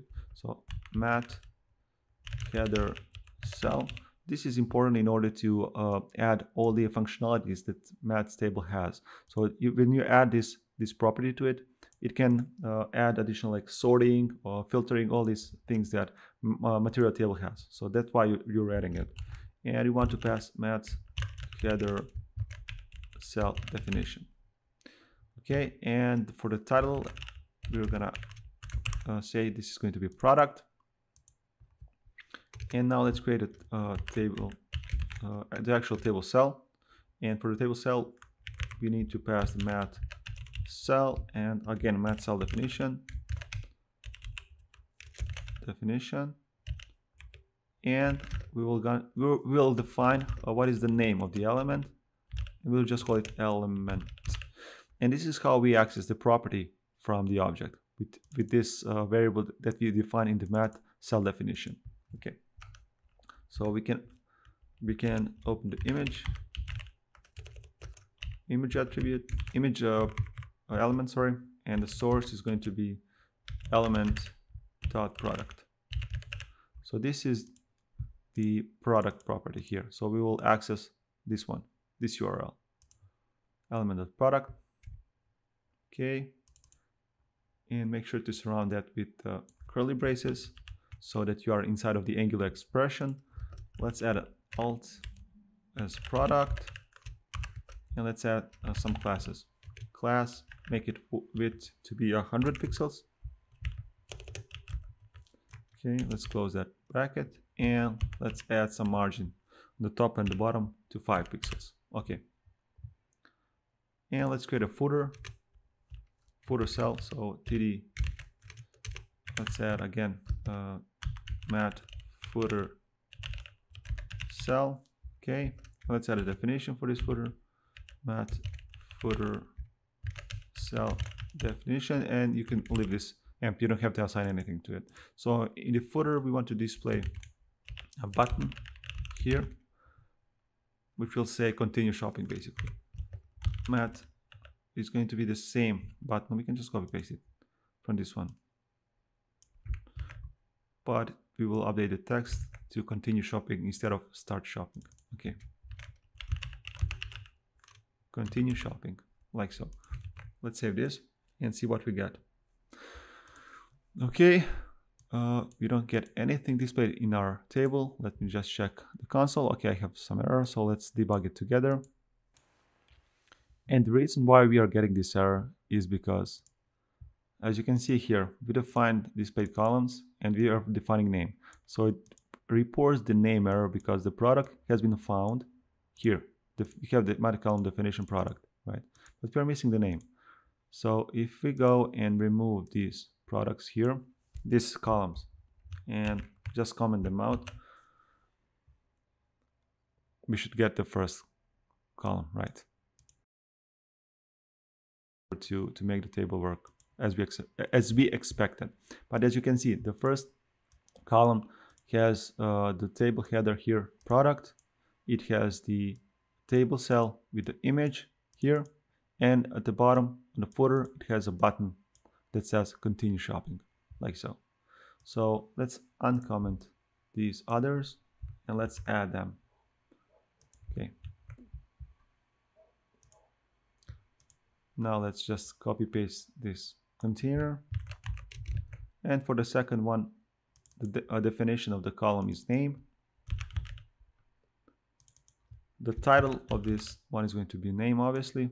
Instead of the image, we want to just display the element dot name. Okay, and what we can do here, we can just copy paste this one a couple of more times. Actually, yeah, for the bottom, I don't want to display the continue button again, so let me remove this button. So for the footer cell, this is going to be an empty, right? And for this one as well, I want to apply some styles, because some names of particular products could be very large, very long actually. So let's apply one class so that we can actually truncate the width of the title. So let's add the truncate, and the maximum width is XS. So we are setting here the maximum width of this element, and if it's longer than this maximum width, it will just cut it off and show the dots. That's what I wanted to display. Now I can copy this and paste it. So the next one that we need is price. Okay, so the title, the column definition is price, the title is price as well, and here instead of the paragraph, I mean, we can use the paragraph, but let's just add the property price, and let's use the currency pipe as well. Or we can even remove the paragraph, because we don't need to apply any styles whatsoever. Okay, and let's copy it again.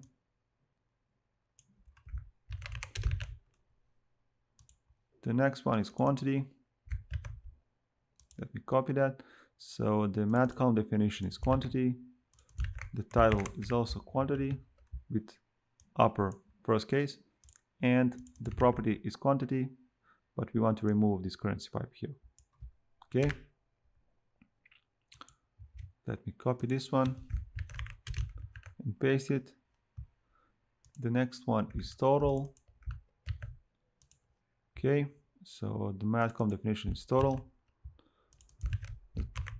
The title is total as well, and here as well for the total, we just want to add element.total like so.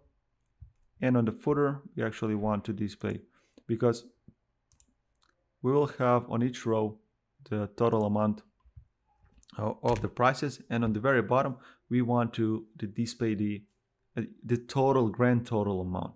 So let's just add here, let's just add new span.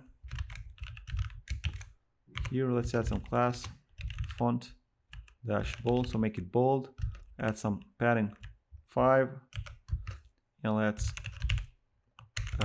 let's set the display to block in order to apply this padding, and so we need to set this block, and we'll create new method get total, and we'll pass the cart dot items, and again we will use the currency pipe. Make sure to wrap that inside of the Angular bracket, so it's inside of the expression. Okay, and let's define this get total method inside of our cart component. So here, so this method is going to return number, and it receives an items, which are type of cart item array.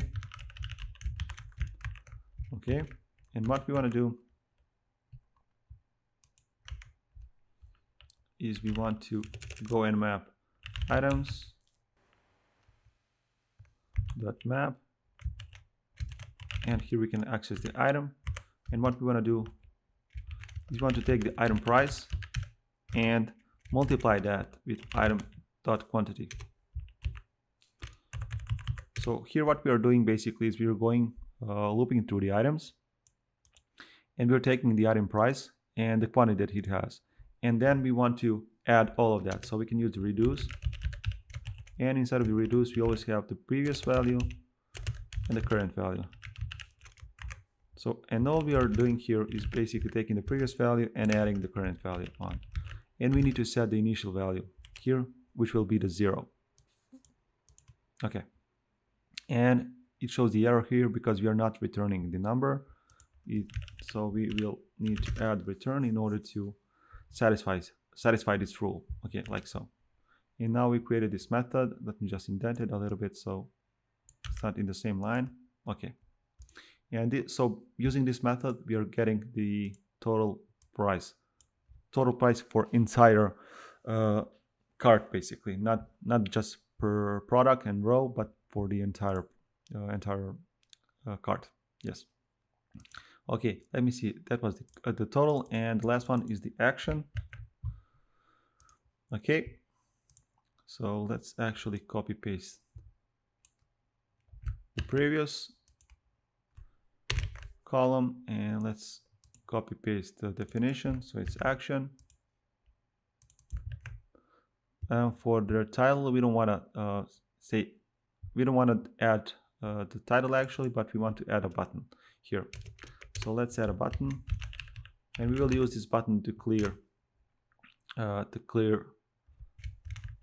entire cart, clear all. So to style it, let's add matte raised button. So this transforms the regular button into matte button. And let's add a color worn so that it's actually red. Color worn, and let's add a class float right. Okay, so let's save that. Let's save this one. And we get our table, as you can see here. What I wanted to add, apart from the buttons on top, I want to add buttons per row as well here. So let me just find that. So here, instead of the element, the total, okay, I can remove that. And here on the bottom, I can remove the total as well here. And here we want to add an icon. So basically inside of the button, and let's add a class of matte mini fab. Okay, this will give us like a small button with the rounded styling. Okay, matte, and let's add a color worn, so it's red, and let's add a class float right, like so. And the name of the icon is close. Okay, so we get actually, yeah, it's the name of the icon, but we need to import the matte icon element and just name it as close. And we get this button nice and styled. Okay, and if we go and just let me try and copy paste this product once again, like so, and change the ID to 2, for example, we will get 2 items per row, and we can remove, you know, each and one of them. Okay. One thing I'm noticing here actually is that we are missing the total values here. So these need to be total values per row. So if you have quantity like 2 or 3 or 5, and this is the total value that we're getting. So if we go to the total column, actually can see that we are using element total, and that's something that we don't have. So what we want to do here is element dot quantity, like here, times element dot price, and let's format that in the currency pipe as well. Okay, and let's wrap it to the parentheses, like so. And now let's test it. And as you can see, we get the values. And what if we go and change the quantity? Let's say for the second product, we have 3 items. This one, and we get 450. The first one is 150. Quantity is 3, and now the total price is getting updated. But ideally, to increase the quantity, we want to do that here. So let's add a couple of buttons so that user is able to update the quantity if he wants. So let's wrap the spam with the quantity, and let's add a couple of buttons here. So let's add a button for reducing the quantity, and let's style it with mat icon button, like so. And let's add mat icon inside of it, and the name will be remove. Okay, like so, so that user can remove. And let's add another one afterwards, and let's call this one add. And actually this is the actual name of it. It's not that we are calling it like that, so it's the actual name of the button. Okay, and you can see that this sneakers is not actually aligned with all of this element, and the reason for that is that we are using the paragraph, so, and it adds some margin on the bottom. What we can do is we can change this into span here, span, and it gets aligned. And make sure to add, and actually we can test this, so let's see if it works or not. So let's add some gibberish long text and see if it gets cut off. As you can see, it doesn't work. The reason for that is we need to set the property block to it, and now it works, because the span by default is not a block element, so okay, it doesn't work. Okay, let's just remove this gibberish text, and let's add the element name, and don't forget to add the block, display block property. Okay, the last thing that I forgot to add here, I think this looks nice. The only thing that is missing is we want the actual button to go and to, you know, do the actual shopping, right? So to proceed to the checkout. So let's find the actions here, actions column, and for the footer, let's add the button for that. So let's add a button, and this button will say proceed to the checkout. Okay, it's gonna be mat raised button, and it's gonna say proceed to checkout. You can make this one color, set the color to be primary, so that stands out, and let's float it to right. So let's add a class float right. Okay, let's go back to cart, and here we have the proceed to checkout. Okay, instead of implementing the API first, I think that it makes much more sense to first implement the logic of the cart. And when I say the cart, I mean, let me just enlarge this. And when I say cart, I mean by adding and removing the items from the cart, right? And reading them on different places. For example, if you want to read the items from the cart here on the menu, and we want to read them here as well on this cart page. So let's implement that. Okay. Let me actually minimize this entirely, and we can focus more on coding here. So what I want to open here is I want to open the home page, and on the home page we have product box here, and I want to add a new event basically. So on this button, which is basically this shopping cart here, I want to add this product information to the new service that we will create just in a bit. Okay, so let's add a click on click event. Let's call on add to cart. Okay, and now let's create this method. So let me close all the other files. Let's open the TypeScript file here, and let's add this method. So this method is not going to be returning anything, so the return type is void, and we are also not passing anything. So what this method does, it's going to emit the product that we are going to get from the input. But for now, as we are not getting, as we don't have anything, we are not fetching the actual data, let's create this product as a dummy data, and the type of this product is going to be product. But as we don't have this product interface created yet, let's do that. So inside of the models, create new file and name it product.model product.ts, like so.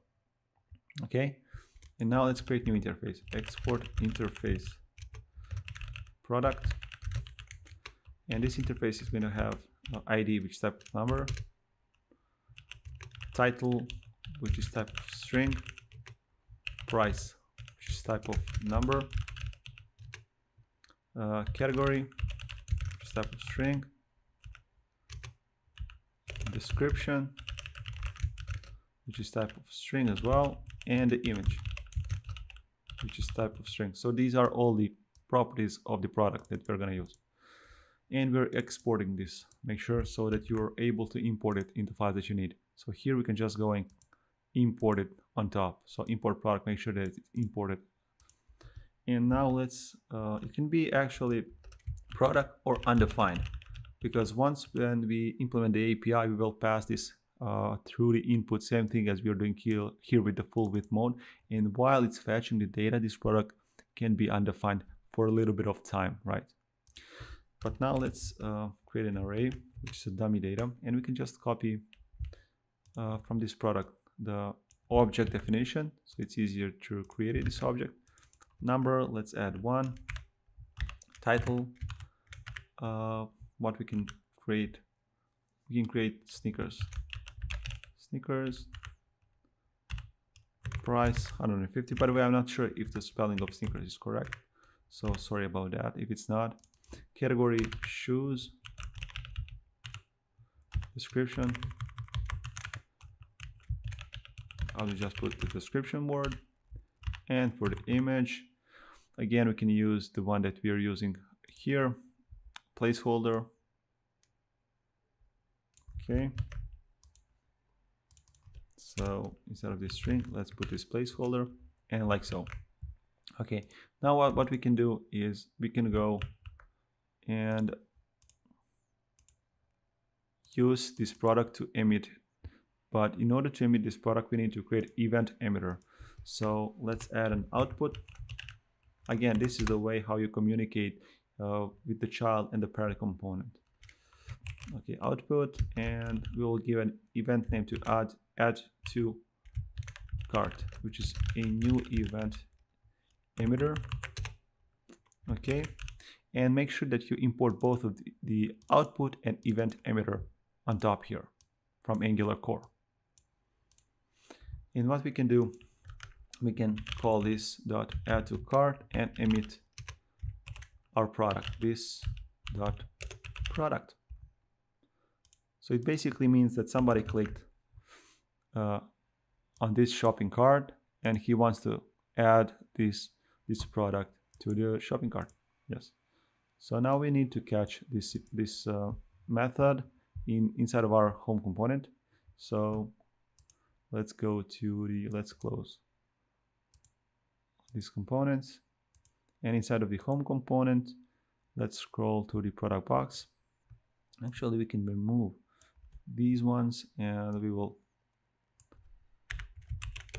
create dynamic ones later on. So from the app product box, okay, we have new event, and let me set the view to word wrap as well here so that you can see all the classes.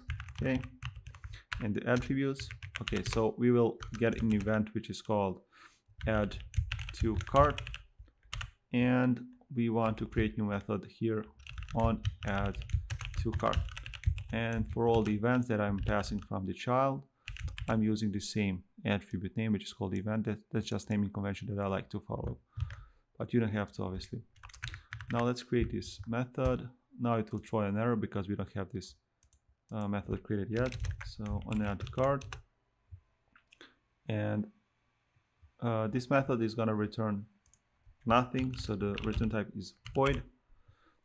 And we want to create new basically service that we're going to be using, where we can store the actual data. So let's do that. Inside of the app folder, let's create new folder and call it services. Okay, and actually let me just comment out this add to cart because it's throwing us an error and it looks like we are doing something wrong. I don't like to see errors. Okay, let me open up the terminal and let me see where we are at. So we are at the pages, so cd on the upper directory and change into services. Okay, and here we want to, let me just clear the console, and here we want to generate ng, g for generate, service, so s is for service, and the name of the service is going to be cart service. Okay, let's take just a couple of seconds to create this service. Okay, so it created this cart service, but you can see it hasn't updated the app module, so we will need manually to import this service. So if we go to the services, we have the cart service, and what we want to do is we want to go to app.module and we want to inject our service in the providers array here, and make sure to import from the cart service here, so that we can use it, and it's imported here on the top. Okay, I can close the terminal and save this up, close the module, and now we can import this service, or actually we can first define all the things that we want and that we need inside of this service. So service is going to hold one property that will be used across our application. So it will be named cart, obviously, and it's going to be new behavior subject here, and you need to import it from RxJS. Okay, and the type of this behavior subject is going to be cart. So the cart model that we defined in the models cart.model. Okay, and we need to set the default value, which is going to be object with empty array of items, like so. So how do we use this cart behavior subject? It's basically, it holds the initial value, and once we update, for example, we add new products to the cart, it just adds new values to this items array. And in every single component that we want inside of our application, we can subscribe to this behavior subject, and we can receive the new values and update the UI. That's how it works. Okay, so in this cart service, we want to add snack bar snack bar components. So we will use private underscore snack bar, and the type of this service is called mat snack bar, like so. So make sure to import it as well here on the top. And what this component or service actually does, it displays the information to the user. So once we add the product to the cart, we want to display the information that we have successfully added this product, right? So now let's add a method add to cart. This is the method that I was talking about. So this method is not going to be returning anything. So the type is going to be void, because we're just going to update this cart object, and we're going to emit. But we're going to have item received, and the type of the item is going to be cart item. Okay, and make sure again to import it on the top.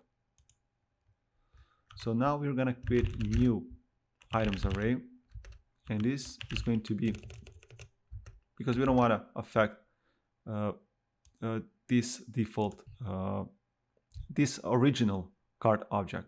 So we can destructure that object and create new array, and we can just go reference to this .cart .value. We're accessing this behavior subject with the value .items. Okay, like so here, and now we can find the actual item, because when we're adding items inside of this cart, we could be adding the same product multiple times. So we just want to increase the quantity, and if there is no such product inside of the cart, we just want to add it, right? So let's do that. So let's define const items in cart. So we are trying to find if there's this item already added in the cart. So items dot find, and here we have an item, and we're just gonna check if the item.id is equal to the item that we passed here as argument .id. So if this find method finds an item, it means that this is not going to be null or undefined. So we can check here if it exists.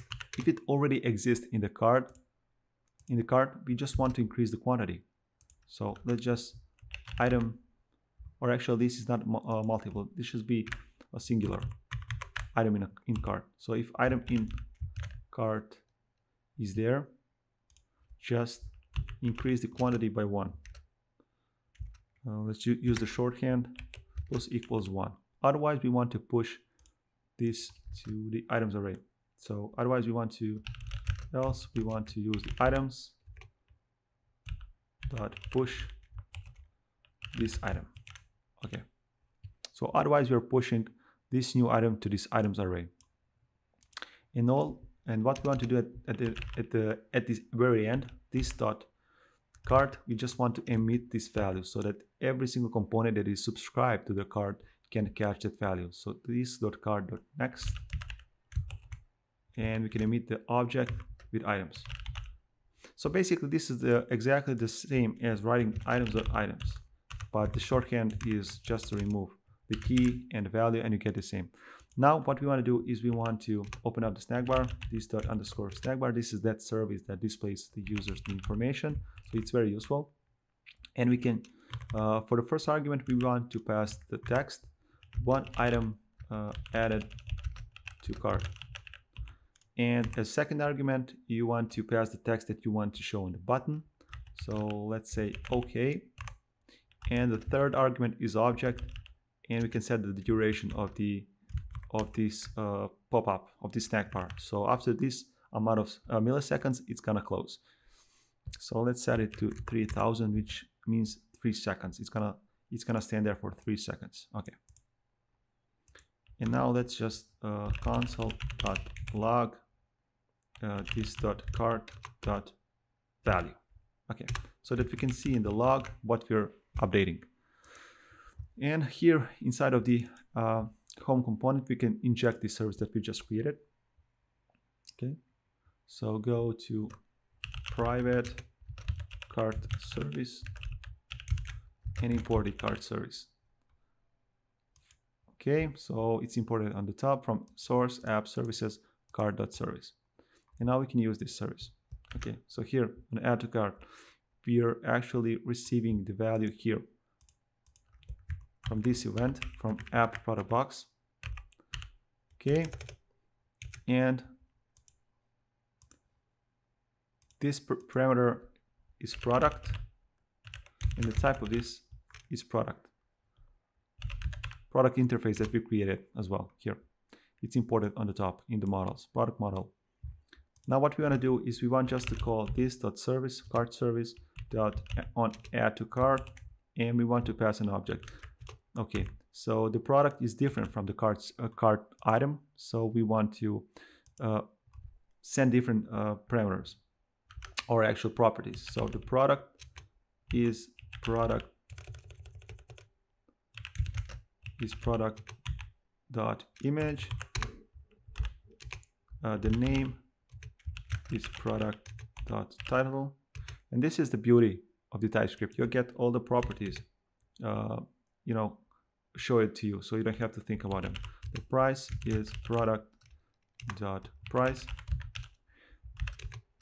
quantity is going to be 1 because we are just adding one item, and the ID is going to be product ID dot ID. Okay, and if you're wondering why the naming convention of this interfaces is like this, is I'm mapping the API that I'm going to be using and that we are going to be using in this tutorial uses these exact name fields. So this is how I created this object, so that they match the API data contracts. So that's the reason for it. Okay, so now let's go and save this home component. Let's save the HTML file, and let's try to add an item to the array. So if I go and inspect, we should see the value of the cart. Okay, let me clear the console and enlarge so we can see it. If I click on one item has been added to the cart, and we can close OK, or actually closes after 3 seconds, and we get log from the cart service. If I expand the items, we can see that inside of the items array we get now one product, and we get all the information that we passed. Now let's test. If we click again, we should get still one item, but it should increase the quantity to 2. Okay, let's try that. So let's click again, one item added to the cart. Okay. And let's see, we again get the same log from the cart service. And if we expand it, we can see that the quantity has been increased to 2. So this works as expected. Okay, the next thing which I wanted to do here is I want the actual cart menu to be updated, because as you can see, we added 2 products, but still it says here 1. And we want to make this dynamic and to loop through all of these items and to show the actual price here. So let's do that.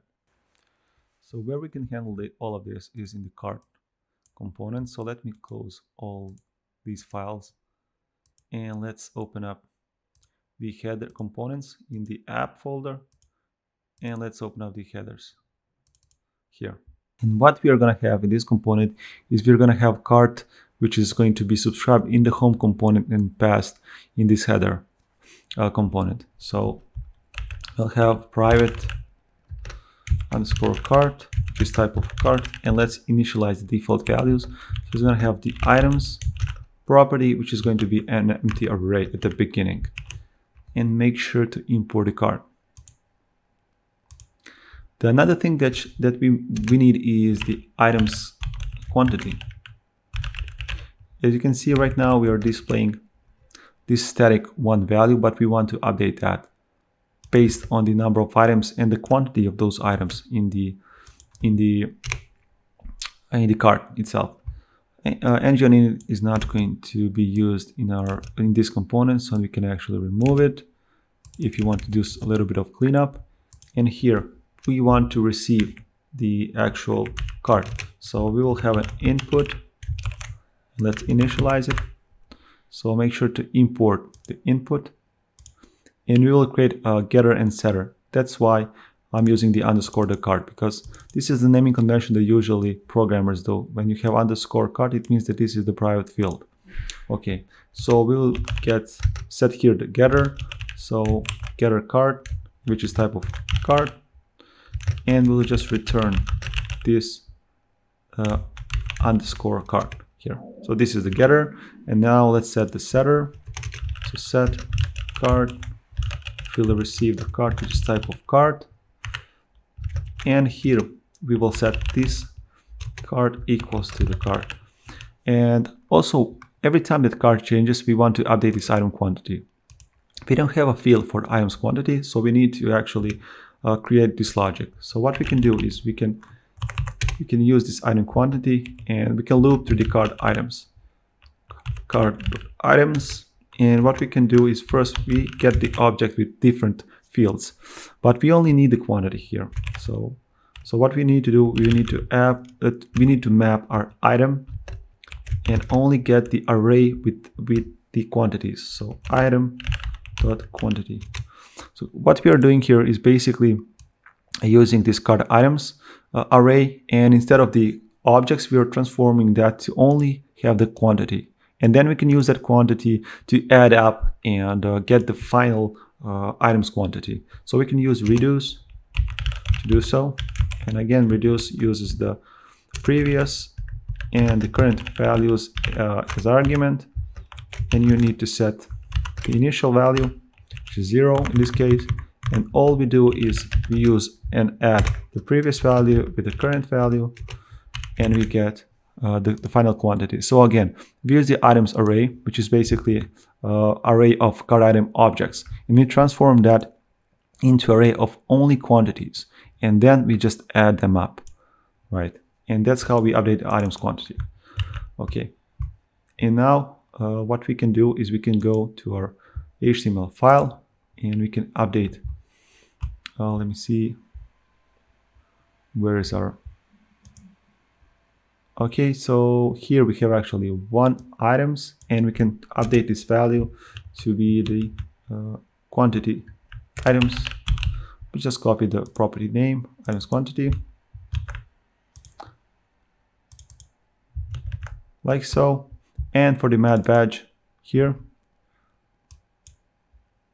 we can also add this value, so it's dynamic. Okay, so at the beginning is going to be always 0, and we want to check if it's 0, we don't want to display it, so set the mat batch. We can use this property for that math batch. Hidden equals if there is no items quantity, so it should hide it. Okay, let me just see. Okay, I have a typo here. I have uppercase I. So let's try again. And as you can see, it removed this icon. Okay, what we can do here is we can check if if we have items in the cart, then we want to display this part. If we don't wanna. So let's add ng if. Basically, we want to say ng if if there is cart.items.length, like so. So only if there is cart.items.length, we want to show this this div. And now let's loop through the cart items and display this information. So what we can do here, we can just use ng for loop for equals let item of cart.items. And here, instead of the keyboard, you can use item.name. And here we can use item.quantity, item.quantity, like so. And here, instead of this hard-coded price, we want to use the price, or actually just item.price, like so. Okay, and for the total here, we want to use the getTotal method, which we actually created already in the cart component. So price cart, actually cart.items here, cart.items. What we need to pass is we want to pass all the items to the getTotal method, so that it can go loop through all of them and calculate the final value, right? And let's use this method. Let's create this method. So inside of the header, getTotal, this one, it will return actual number, and it will get the items array of items, which is actually added, which is type of array of cart item. Okay,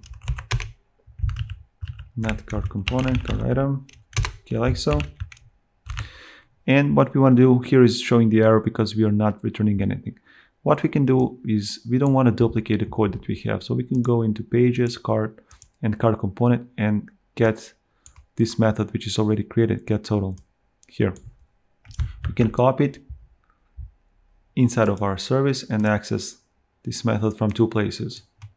So here we can add this method, and now inside of the cart component we can call this method. So let's add private underscore, or actually cart service, and name it cart, and add the type of the cart service. Make sure that the cart service is imported on top here. And now we can, instead of defining this method, we can just call this cart service method. So return this.cart service and return the method that we just created, getTotal, and pass the items here, like so.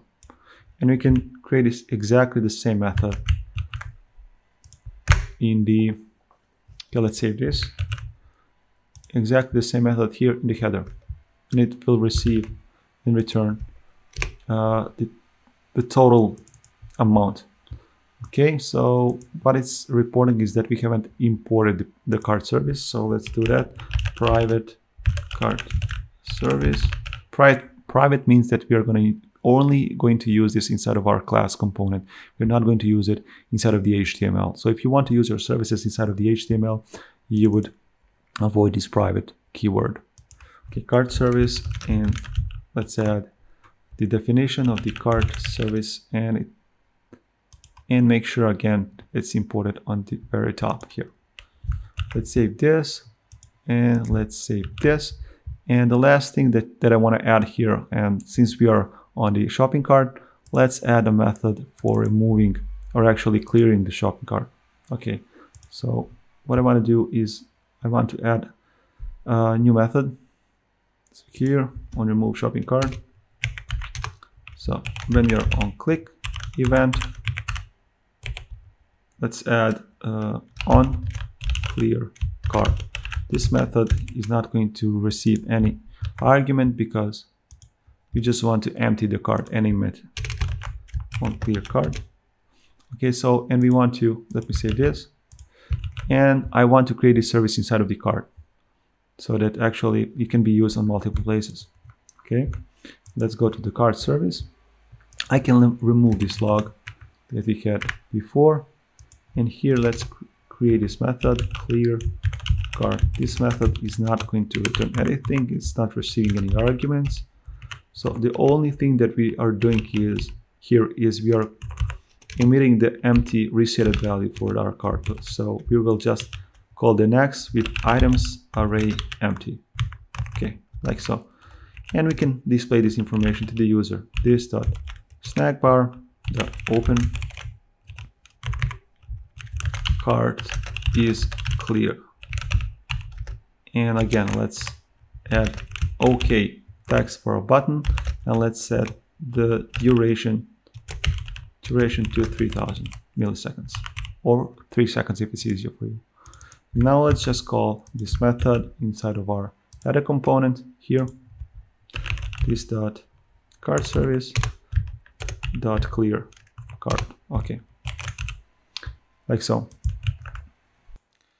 And now we have completed everything except the fact that we are passing this cart object. So we need to subscribe to our cart service for this, actually for this behavior subject, and we want to update our menu. As you can see right now, this is empty, but if we add something to our cart, we know that it gets added because we logged it and tested it before. But if we open up our cart, it's not getting any values. So it's because we are not sending this cart object to this component. So where we need to do that is close this header component and open up the component where this header component is placed, and that's inside of our root component. So that's inside of just in the app component here. Okay, we have here app header. We can remove this title, we are not using it, and we can create new cart property, and the name and the type of this cart property is going to be cart. And let's set the default values like we usually do. So the items array, like so, and it's empty array. Now we want to implement the ng on init lifecycle hook on init, and make sure that it's imported from the Angular core.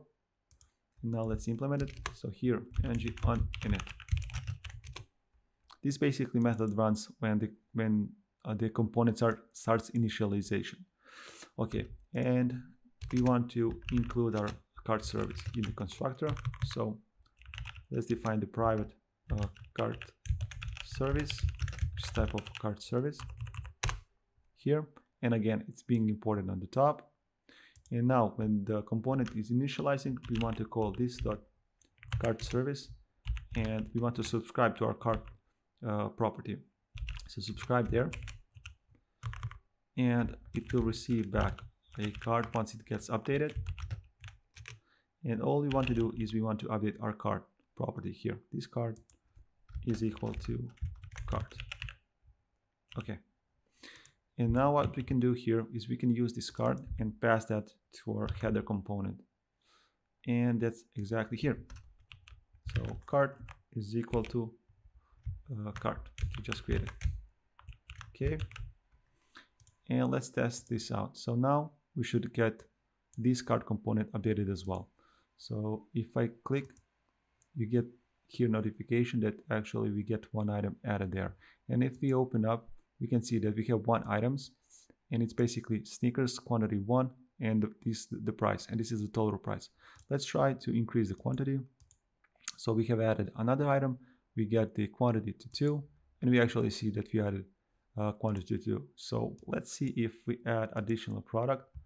So let's say, or actually, I think this is enough for just testing purposes. Later we will try with the actual data, but for now it's okay. So the next thing that I want to apply is once somebody adds product to the cart, he wants to go to view the cart, and here we want to update this cart page with the cart as well. So we need to subscribe to the cart from the cart page component as well, and to loop and display all this information there as well. So let's do that. So in order to do that, let's close the app component and let's open the pages folder and open up the cart component. Okay, so here we want to subscribe to our new created cart item. So let's just call this .cart service .cart .subscribe. Here we get back new cart, which is type of cart. Okay, and all we want to do here is we want to update our cart with this new one, underscore cart. Okay, like so. And let's set the data source here to cart items. Okay, let's refresh. Your cart is empty. We are not saving this into local storage. This could be a fun exercise for you guys, but for this tutorial I'm not going to handle this in the local storage. So every time that we actually refresh, it's gonna lose the state. You can fix this with local storage and save all the information there. So let's add a couple of items to the cart, and now let's view the cart. And as you can see, we got 2 items in the cart, and it's actually displaying now this information. So the next thing which I wanted to implement is, let's implement this clear all, so that we can actually clear this cart. So let's add this method. So on clear cart, it's not returning anything because we just want to clear a cart.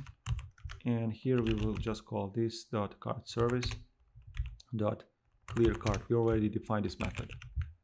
Okay, and now we want to call this method on clear cart once we click on the clear all. So let's find this clear all button. So it's under the actions here, and let me wrap this so you can see view word wrap, so you can see everything. And here on the button, let's add clear all. Let's add a click is equal to on clear cart. Now let's try again. So start shopping, let's add one item, let's view cart, clear all, and cart is clear, and we get the message. Okay, start shopping. So what we want to do next is let's add, so if I add some products here, view cart, so let's add this clear. So we want to remove only this row. So maybe we have a couple of items, maybe we have like 3 or 4 products in the cart, and we want to remove the specific one. So we don't want to clear entire cart. So let's add that method. So let me just see where that method is. So it's on this here, on this element. Okay, and let's add a click event here, click event, and the name of this event is going to be on remove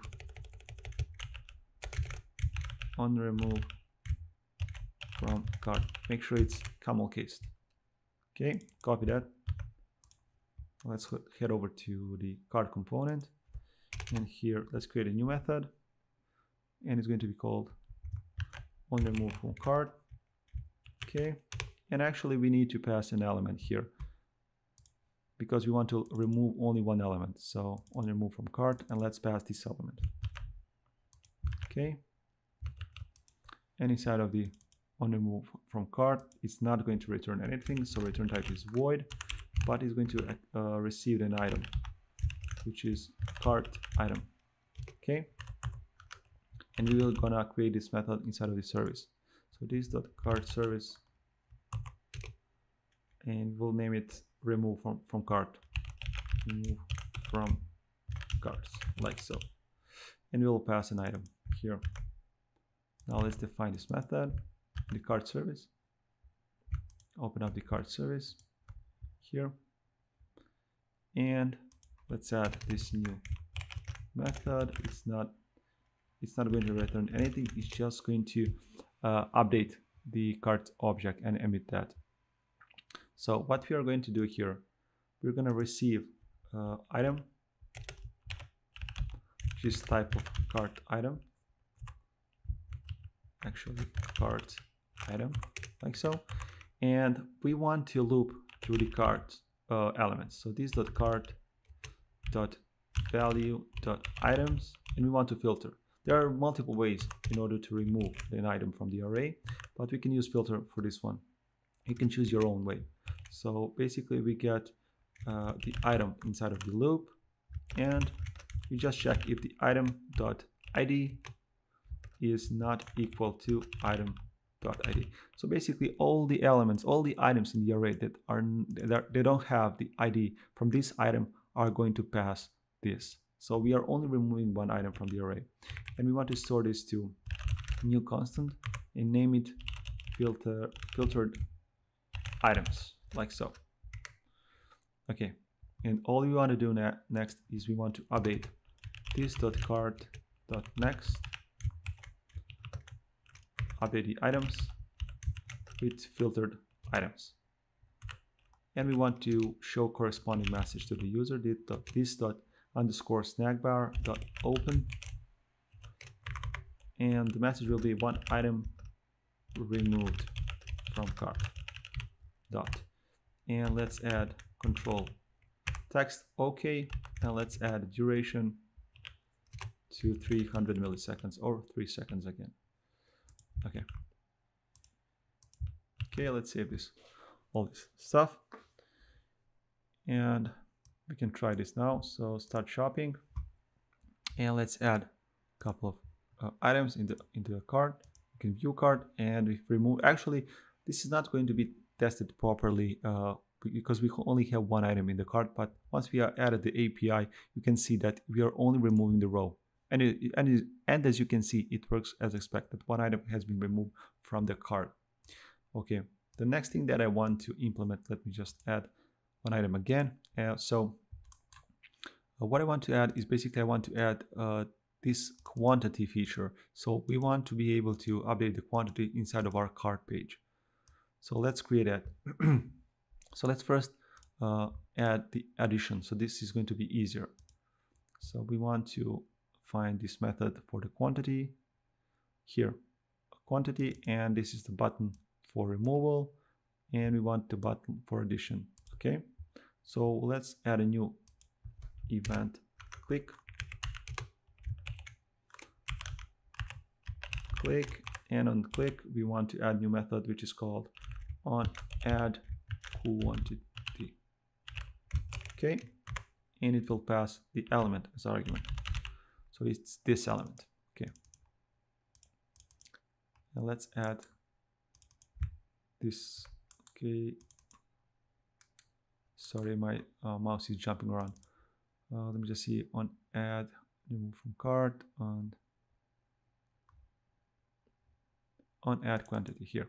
Let me copy it, and let's add this method here on add quantity. So this method is not returning anything, but it's accepting the item, which is a type of cart item, and this method has already been created. So we'll just call this .service cart service dot add to cart, and we'll just pass an item, and it will go to this cart service and this add to cart method, and it will check if this item is in the cart. If it is, it will increase the quantity, and since it's already in the cart, it should increase the quantity right away. So let's start shopping, add item to the cart. Okay, now let's go and view the cart, and let's try it. And yes, the quantity is getting updated, as you can see, and the total price is getting updated as well. The total, and here the total. Okay, the next thing that I want to add is to remove the quantity, which is not working. but let's add that. So let's go to the onAdd quantity and let's add new event. Let's copy this here. Let's add new click event here. And for this one, let's call it on remove quantity. On remove quantity, okay. Like so. Let's copy it in here. Let's add this method on remove quantity. It's going to be similar like the previous one. So it's going to have items, or actually item that is cart item as argument, and it's not going to return anything. Okay, and we are going to create new method because we don't have this method in the cart yet. So, but let's call it this dot cart service dot on, or actually just call it remove quantity. Okay, and pass the item. Now let's copy this method definition and let's create new one. Okay, so let's, here in the cart service, let's add new method here, and this method is going to receive new items. So just add item as cart item, and the return type is going to be void because we are not going to return anything. Okay, now let's what we want to do here is we want to loop through the array of the items, same as we did here on the add to items, but we want to mark what is the quantity that we want to remove. So this dot cart dot value dot items, and just map, we access the item inside of the array here, and we want to check, okay, if this item ID is equal to the past item.id, if it's equal to this one. So this is the item that we want to remove the quantity. So here we want to remove item dot quantity. Let's use the short syntax minus minus. So here we are removing the quantity, but the one thing, there's one edge case. We want to check if the quantity is 0. So it basically means that this item should be removed from the cart, right? So if we hit like 0, if we are like on 5, we just hit minus minus and it's 4, and that's fine, we're good to go. But if we are like on 1 and we hit minus minus, we hit the 0, and it means that this product needs to be removed from the cart. So what we can do is we can check here if item dot quantity is equal to 0, we can actually mark this item for removal. So let's create another variable. Let's item for removal, and this is going to be cart type of cart item or undefined. Okay, so if this is if the quantity is 0, item for removal is equal to item. Okay, and then once we updated this, we can just return the item, mapped item, return like so. So here we are mapping this array, and basically we are updating the quantity property. And once we map this array, we want to store this inside of the variable. So let's call it let filtered items, like so. And now we want to check if we mark any items for removal, and we will call the method that we already created for removing the items from the cart, right? So if there's item for removal, called this dot remove from cart, and pass in the filtered items. Or actually, yes, actually we need to pass the item for removal. So it's this one, okay? Because we only want to pass one argument, one property. And we want to update the filtered items, okay, with the results that we have. And filtered items is returning an error. What is not accessible to cart item? Okay, let's see. So what is not assignable to filtered items? So what we can do here is we can set the type, or actually we are not returning anything from the cart. So that's why it's showing us the error. So we need to return something from the card here. Okay, another thing that I want to do here is not only that I want to remove from the card, but I also don't want to duplicate the notifications. So as you can see, if we add the notifications here, like this dot underscore snack bar dot open,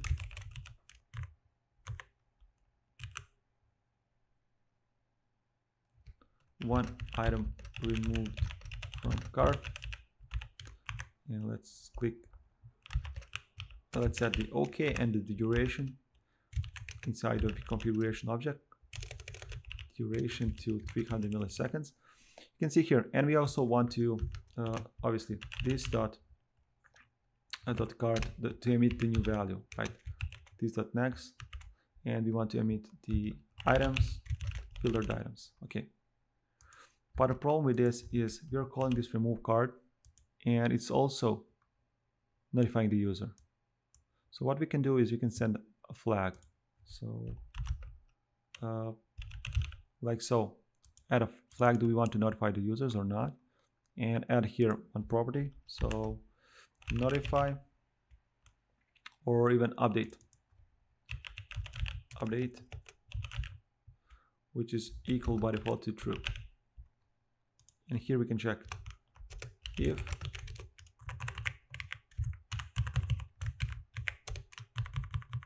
if we want to update, then update the card and send the notification. Otherwise, you will get 2 notifications. And we also need to return something so that we actually get this value, right?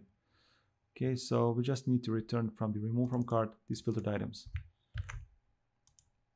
Okay, so return filtered items. So it means that we are returning array of cart item, like so. And now it should work. If we save it, let's try now. So start shopping. Let's add a couple of items in the card, actually 7 of them. Now if we go, let's try minus, we're reducing the quantity. In plus, we are increasing the quantity. And let's see what happens if we hit the 0. Boom, it empties the shopping cart. And with this, we have covered most of the use cases that we wanted for our shopping cart. And the last piece of our application is left to be done is basically we want to implement the APIs. So let's do that next. So let me close all these files, and we need to create another service. And this service is going to handle the API request to this fake store API. So in case you missed it, you are going to be using fake store API, and the links to this API is going to be in the description, obviously. And I highly advise you to go into read the docs. There are much more properties and more endpoints that we are going to be using in this tutorial. But just in case you want to check and maybe you want to build your own version of the store, you can go and check it out. It's the good thing about this fake store API. It's really easy to access all the data that we need, and the simplicity is what you want, especially when you're just learning all these topics.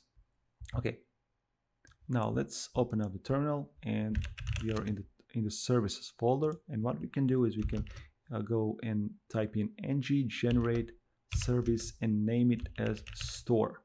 This is going to be actual store service. Yes. So click enter, and it will take a couple of seconds to make it. And once again, we want to go and import this service inside of the providers array into the app module. So here, store, type in store service and make sure it's imported on the top here. Now let's close it. Open up the store service, the service that we just created here. Okay. So here what we want to do is we want to import the HTTP client first. So this is the client that we're going to use in order to fetch the data. So add the private HTTP client, and the type is HTTP client here. And it's getting imported on the top from the Angular common HTTP.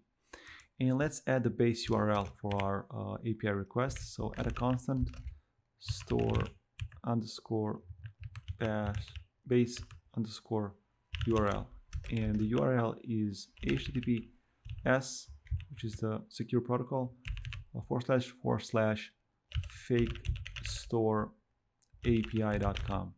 Okay,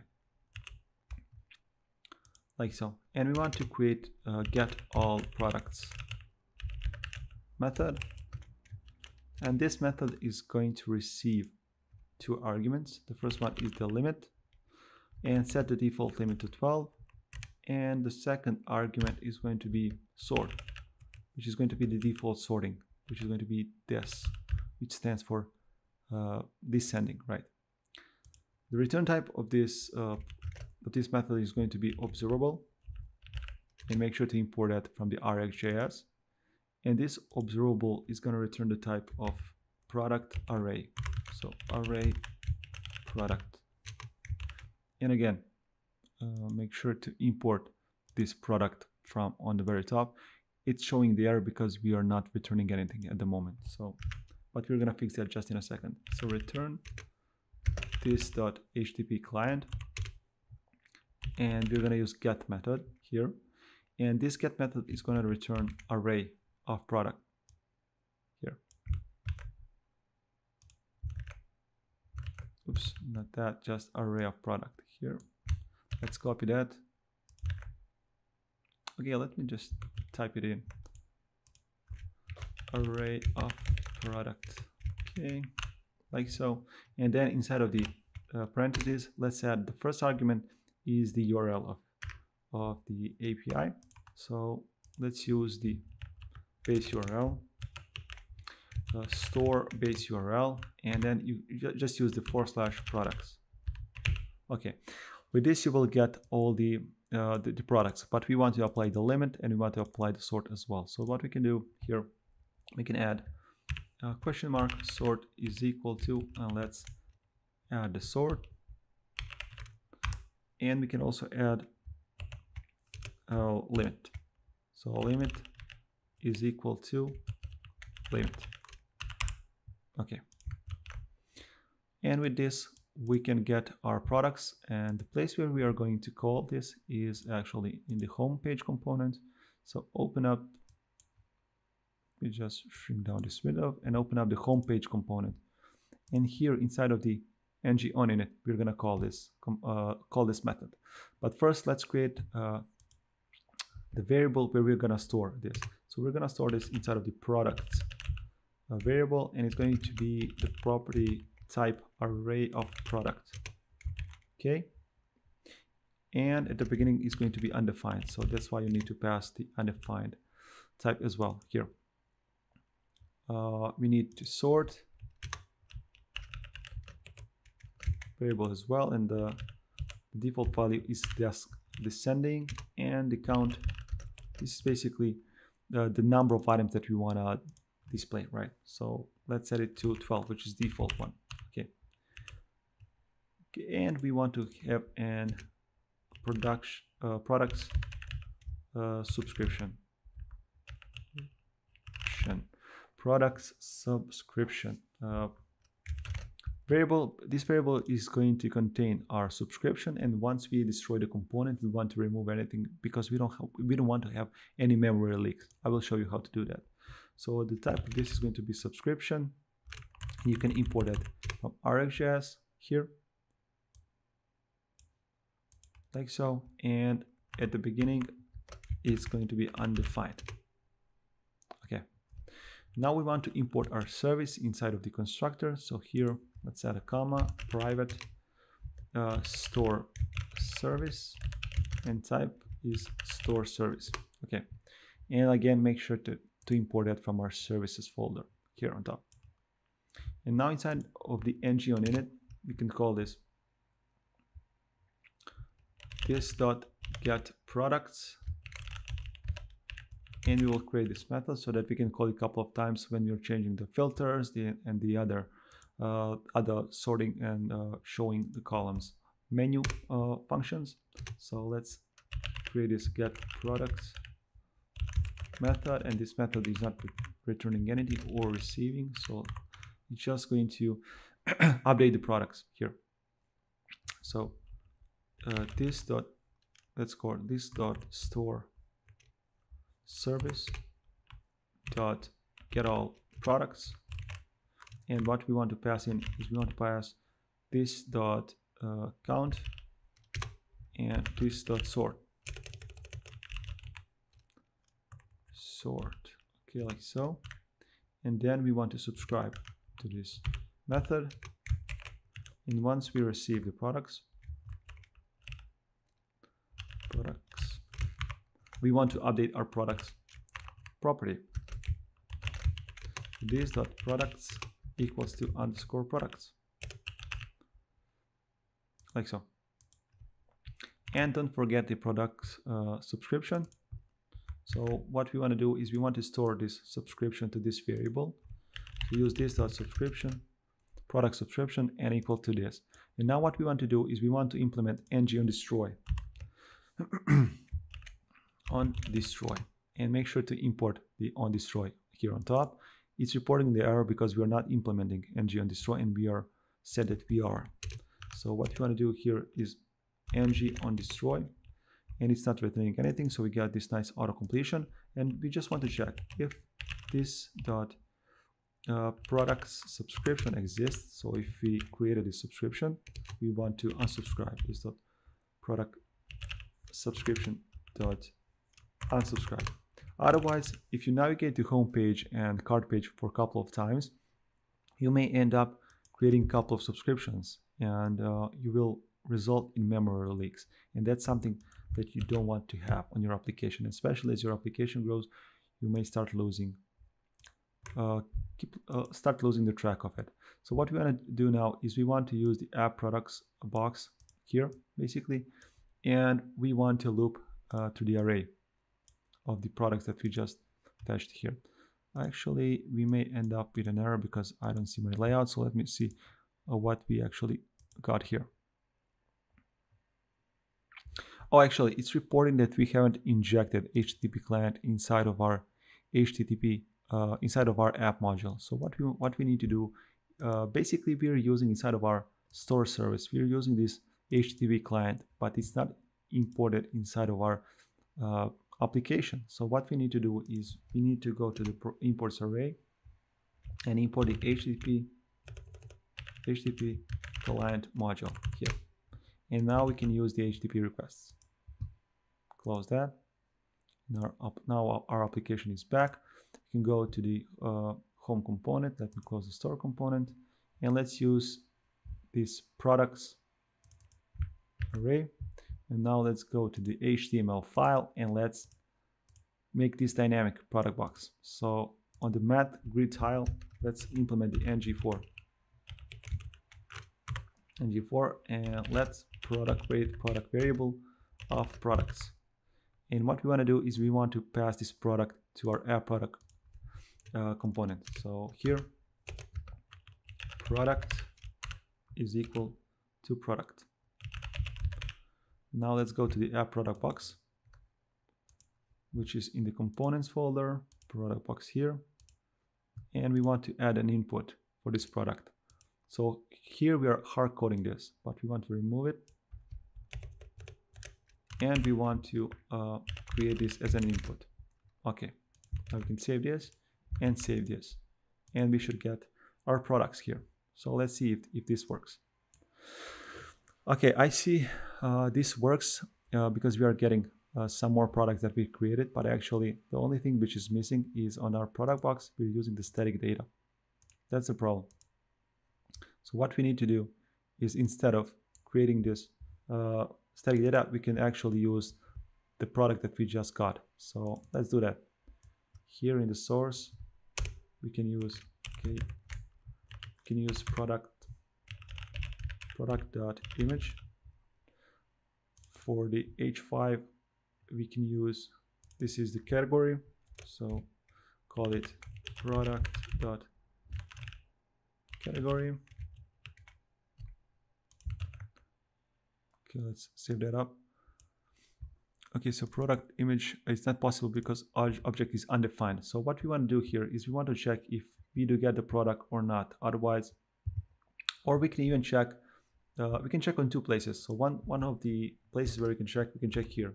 So basically, we can do ng if product. So this way, there's not going to be a chance that this product is undefined. As you can see here, we're getting the images and we're getting the categories.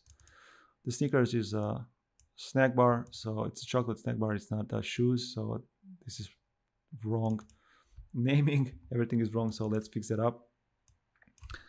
How we can do this is we can access the property of product dot name. This is the name of the product. Let's change the view to the word wrap so you can see everything.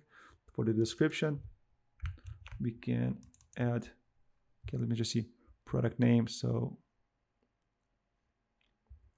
property name doesn't exist on type product. Okay, this is a good thing of the TypeScript. So let's see what is the name of the actual product.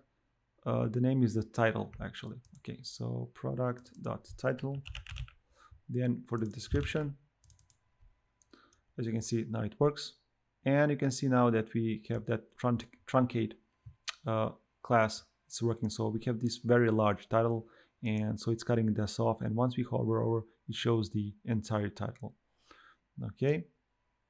So what is left to be done? So once we switch over on one product per row layout, we get this description, which is static right now. So let's fix this. Okay. Let me just increase this layout. Okay, like so. And so for the description, we want to use the product.description here and close the brackets. And for the price, we want to use the product.price here, product.price, like so. And let's test now how it works. Okay, as you can see, we are getting these prices different now. So we are getting these titles, we are getting this these categories, and if we change the layout mode, we get the description as well here. Obviously, the format of the images is not exactly the same in every product, so that's why we get these inconsistencies. But I don't mind that, to be honest. Okay, so this is the different layout, and now let's test if we add different products to our cart item. So you can see we added a couple of items. We added 4 of them, and you can see we get the description, we get the title, we get the total amount that we are supposed to pay. So if you go and click on view cart, we can actually see that we get all this product updated into the cart. And here we can update the quantity, like I said, and we can remove the quantity here, and we can remove the 1 item per row, and we can also clear the cart. Let's test that out here, and we can now return back. So the thing which I wanted to implement next is actually, let me just show you. So the thing that we want to implement is once we click on the sort description, or sort by descending or ascending, or when we click on show 12 or 24 or 36, we want to fetch again all these products and send different parameters. So what we need to do is we need to go to the home component here, and inside of the home component we want to catch this sort and count being changed. So the actual component that holds this count and sort is the actual app products header. So here in the app products header, we're changing these values, and we need to emit these values. So let's open this file. And here, basically we have this sort and item show count. We want to create this as output. So let's create 2 outputs and emit these values. So we can just copy paste this a couple of times, and let's rename these to items count change, and the last one is going to be sort change, and it's going to emit the string type. Okay, so when we change the sort, we want to emit the new value. So this dot sort change dot emit, and we want to emit the new value, which is basically new sort. Okay, And on the items count change, yes, we want to emit new value. So this dot items count change, emit new value, so count, like so. And don't forget to emit this value. Okay, and now we can catch this item count change and sort change inside of our home component. So let's go to the home component, and here let's change the view to word wrap. Okay, and let's add 2 more events. Okay, and let's copy paste the name of the event. So the first one is items count change. Okay, so this is basically when we are changing this item count, so to 12, 24, 36. So basically we need to set the limit to the request. Items count change, and then we want to call the method on items count change event, and let's create this method here inside of the home component, and let's add it here on the bottom. On items count change, this method is not going to return anything, so it's going to be void. But what it's going to be, it's going to receive new description. So description is going to be a type of string, or actually not description, sorry. This is going to receive the count, which is going to be a number, and we want to update this dot count is equal to count, or we can rename this to new count so that we don't have the overlap for the new count, like so. And we want to, okay, so it says that it's not assignable to string. So what we can do here is we can change this to string. Okay, so we can change this format from number to a string, and then we can call again this dot get products. So what we're doing here is basically we're updating the count variable, and we are calling this get products, a method which actually uses this dot count and this dot sort. On the second method, we want to update the sort and again call this product. So let's take this sort change. Okay, home. So this is new event sort change, and we will create new method on sort change, which will also send the new sorting value. Copy this, save it, and let's create this new one. So on sort change, and we will have new sort, which is type of string. It doesn't return anything, so the return type is void, and we will update this dot. The name of the property is, if you want to update is sort. This dot sort is equal to new sort. Okay, and then again we want to call this dot get all products because we want to fetch again. And with this, let's test it out, and let's open the console so that we can see if what is the actual values from the network tab. Okay, let's refresh the page. Okay, and we get the first initial request, which actually sends the sort as description and limit to 12. What if we set the limit to, let's say, 24? It refreshes the page and sends the new request, which is Fixer API products sort is again description, and the limit now is 24. What if we change the value to the ascending? It refreshes the page again and sends another request, and now the sort is ascending, the limit is 24. So as you can see, this is dynamic, and these filters work as expected. The next thing which we want to do is we want to use these categories. So as you can see, this is static now. So we want to fetch all the categories that we have. And we want to, once we click on this category, we want to display only the items and the products from that category. So let's do that. We need to open up the services, and let's open up the store service. Okay, so we need to get we need to add another method here. So the name of this method is get all categories, And this method doesn't accept any parameters, but it returns an observable. And the type of this observable is array of strings. Okay, like so. So we want to return this.http client.get, and this get method, it will return again array of strings. Okay, like so. And then inside of the get method, we want to pass the base URL, which is store base URL, and then we want to add /products/categories, like so.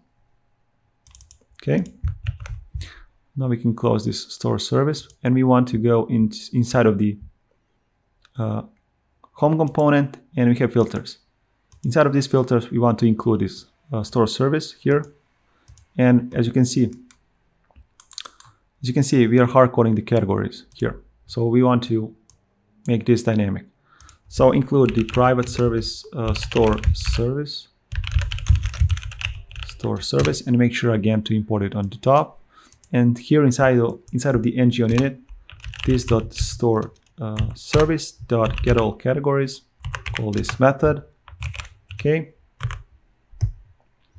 and then we want to just update these categories. So these categories actually needs to be undefined at the beginning, so it's array of strings or undefined, like so.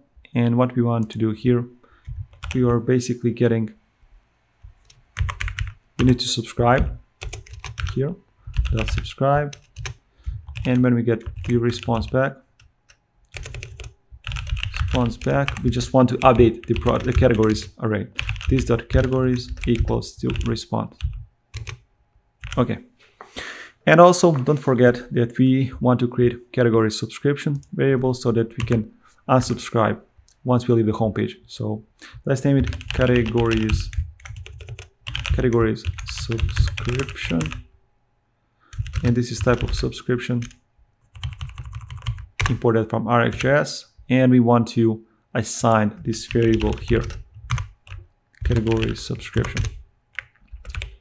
Again, let's implement ng on destroy here, and let's add it on the very bottom, ng on destroy. And we just want to check if this subscription exists, if this dot category subscription exists. If it's not undefined, and actually it's showing the error because it doesn't have an initializer, and that's why, because at the beginning it's undefined. So if it exists, we want just to unsubscribe from it. This dot category subscription dot unsubscribe, like so. Okay, and basically this component should be working now. As you can see, we get all these values, but now we need to catch this event emitter that we are emitting these categories inside of our home component and update. Let me just close this file and this file. Actually, let me just see what is the type of the event. So inside of the filters, the event is show category. So we want to, when we click on the category here, button click on the category, we are basically emitting this value here, and we want to catch that inside of the home component. So inside of the home component, we have this show category. Actually, we have already this method created. So this show category, and we are updating this category. So now what we want to do is we want to call this get products here. This dot get products, like so. But the only thing that we are missing inside of this get products is we are missing this category. So this dot, let me change the word wrap. So this dot category, so that we can actually apply this category to the actual request. So now we need to change our get all products method here, and we need to add additional property. So let's add property which is called category, and make it as optional. That's why we add this question mark, and the type of this is just string. Okay. And now let's add here. So here actually after the products, we want to add another expression. So we want to check if there is a category string. There's category string. We want to add / category and just add this category. Otherwise, we want to pass an empty string, like so. So basically what we're doing here, just change the word wrap. So what we're doing here is we are just checking if there's category. If it is, we're adding the category namespace and the category itself. Otherwise, we just return the string. So the API endpoint remains the same. So let's test that out. So if we click on the categories, and let's say we click on the men's clothing, and as you can see, we only get these products for the men's clothing. If we click on jewelry, we get only the jewelry. If you click on the electronics, you only get the electronics. And it works as expected. And the last piece of the puzzle is to integrate the payment and the checkout and the actual ordering flow. So like I said at the beginning of this video, is that you need to go on stripe.com and you just need to go and to create your account. So just go to stripe.com and you need to sign up here. So I already signed up, and once you are signed up and signed in, you can go to the dashboard. And once you access the dashboard, there's a section for the developers. So here on the right top, you can click on the developers, and in the test mode, you need to activate your account in order to get the real live data. So here we have the API keys that we are going to be using inside of our application in order to integrate the Stripe. Okay, so let's start doing the implementation. Let me close all of these files. And the first thing that we want to do is we want to install a Stripe.js package that we are going to be using. So make sure that you're inside of the root folder, and then let's do npm install. Let me just shrink down this window. Npm install at stripe /stripe-js, and the version is going to be 1.35.0, like so. It will take a couple of seconds to install. Okay, so once again, make sure that you're installing the correct version and the same version as I'm doing here. Now we need to include the Stripe as well inside of the index.html file.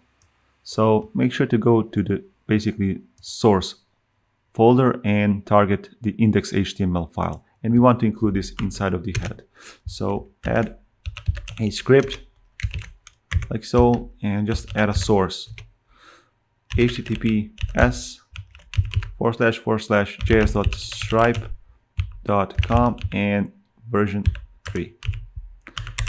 And this way we have included the Stripe into our application. Okay, I can close the index.html file. Let me open up the terminal now, and let me just restart our server. Now we need to go to the checkout page. So open up the pages, cart page, not the checkout page. And here we have checkout button. On the very bottom here, proceed to the checkout. So we want to create a method that will call this checkout. So here on click, call on checkout method. So let's call this method here inside of the cart component, and let's add it on the very bottom. What we can do is we will add this method on the cart service itself. So this method doesn't return anything, so the type is going to be void, and we need to include the HTTP client here. What we can do, we can also extract this call to the service, separate a different service, but we can include it into this one as well. So let's call it private HTTP. Now we're just including the HTTP client here, and make sure again that it's imported. Just enlarge it. Make sure that it's imported on top here. And now inside of our on checkout, what we want to do is we want to call the Stripe service. And let me show you. So we are first making the post request. So this.http HTTP client. So we are targeting this service and make the post request. And the post request that we are going to make is going to be the request to our local server that is going to handle this post request and make a request by itself on the Stripe. Then it will return the session ID, and using that session ID, we can open up the checkout page. So you will see. The URL of this request is going to be HTTP. It's going to be our local server. So local host, and we are going to open that up on the port 42442, like so, and /checkout. Okay. And inside of the object, we want to pass items. So this.cart.items, and we can handle these items inside of the server and send that to the Stripe. Okay, and once we get the response back, so once we receive something from the server, we can subscribe to it, and this is going to be async operation. And the result, we will put the type of any, because we don't have any type definition here defined. It's a little bit outside of the scope of this tutorial. So first we need to load the Stripe. So let's Stripe is equal await, and this is why this is an async operation, because we need to load the Stripe here inside of this subscribe scope. So we need to use the load Stripe method from the package that we installed. So make sure to import here. Import load Stripe from @stripe-js. So this is the method that we are using to load the Stripe. And inside of the parentheses, we need to pass the key that we have on our dashboard. So once again, go to the stripe.com and to the dashboard. And go to your dashboard once you're logged in.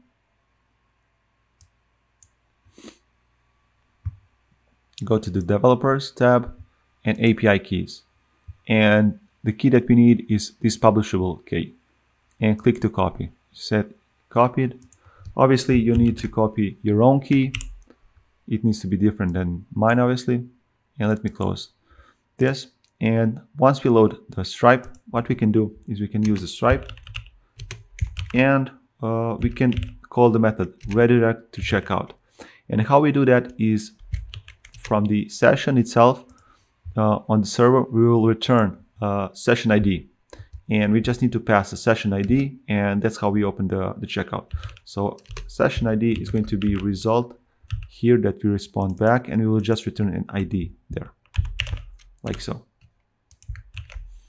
Okay, and now let me save this checkout. Now, in order this to work, obviously we need to create a local server and run it on the port 4242 and create this post endpoint checkout. So let's do that. Okay, let me create a new folder inside of the root. So just create a new folder and name it server. Okay, and let me initialize. We need a new Node.js application. So let me just see where we are at. We are in the root folder.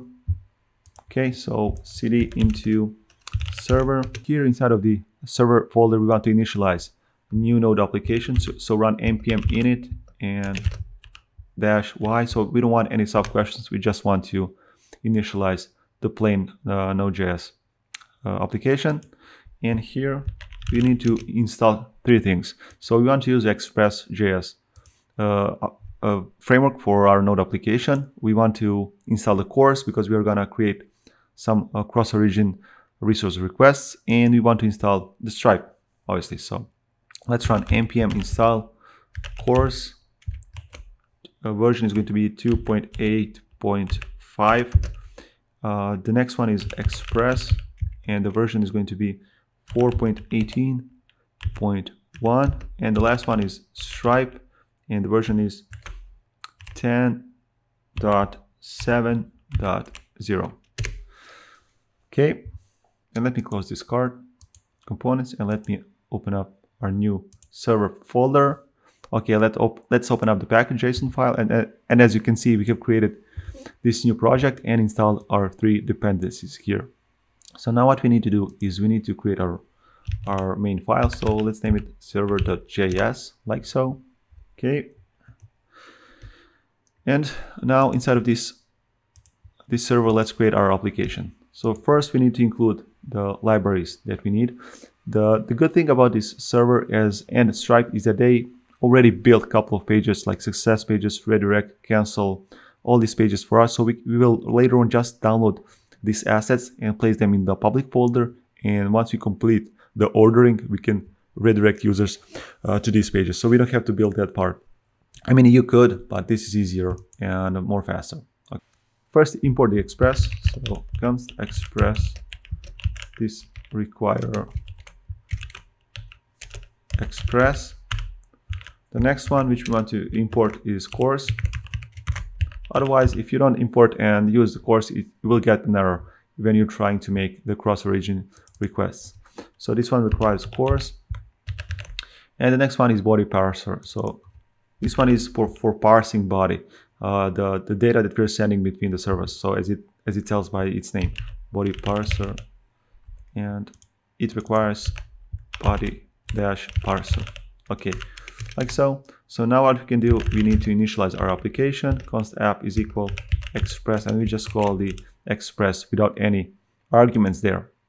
The next thing, okay, the next thing that I want to do is I want to set the app to use the public folder. So let's create a new folder, public, and let me open up the Stripe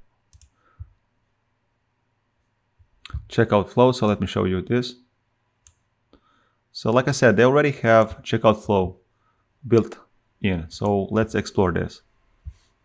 As you can see, they have already built all of this, and so you don't have to do these kind of things and spend your time into building like success page and maybe a failures page. So you can go and click here on the top, explore the documents, and you can go on quick start here. And once you're here, you basically can just copy paste all this entire code if you want to, but I can just go and download this. And we can use the checkout, success, and cancel HTML files and just include them inside of our public folder. Okay. Just make sure it's downloaded. Okay, so we have downloaded here. And now I can use this public folder and extract it. Okay. Actually, I need to open up revealing the file explorer. It would be good that it can read directly from the zip file, but it doesn't. So let's remove the public folder and let's just include this public folder here. Okay. So in this public folder, we have this cancel HTML, checkout HTML, and success HTML files. We will actually only use the cancel and success. The checkout HTML file is not going to be used in this tutorial. So let's close this checkout page. And now inside of our Express application, app.use, we want to use this folder. So in order to access these assets from the public folder, we need to call express.static and pass the name of the folder, which is public. Okay, like so. Now we need to set the body parser. So call the app.use and call the body parser and set the URL encoded to extended as false. This basically extended is by default true, so it enables the objects and arrays to be encoded inside of the URL, which we don't want. So let me just copy paste this one. And also what we want to do is we want to create JSON we want to use the application/JSON for app, obviously. And now let's use the course. So we need to set up. So app.use and call the course. We need to set the origin. So basically we are enabling course here, origin true. And we want to enable the headers as well. Otherwise they will be omitted. So set the credentials to true as well. Okay, like so. And now let's load the stripe. So const stripe is equal to require. And now here we need to include the code and the token from the stripe itself. So here we need to call the stripe method. We're requiring stripe, and then we are calling the method with the key. So once again, let's go to the stripe.com. Here, and let's go to the dashboard.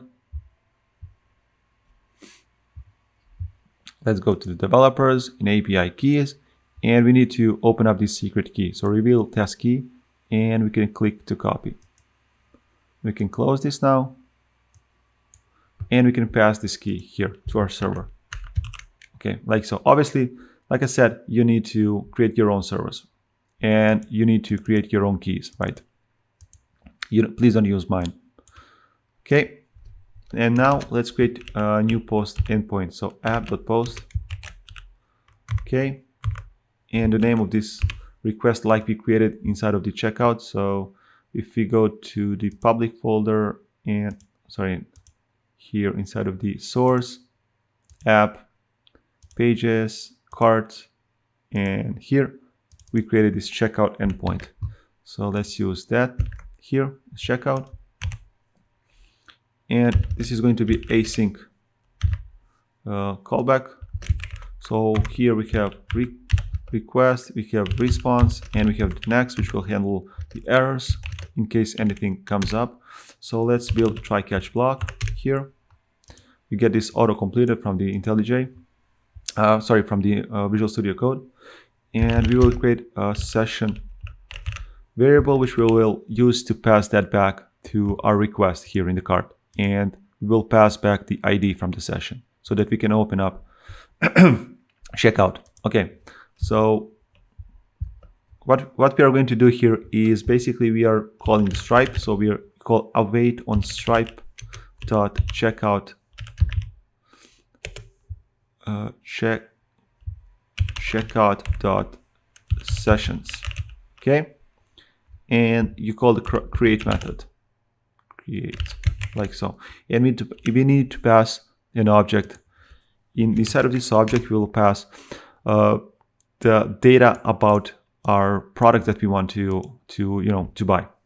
So the first argument is line underscore items, and here we will use the request that we got and the body. So request dot body, and we will send, as you can see here, from our client. Here from our client we are sending items. So we can access the items here, request body dot items.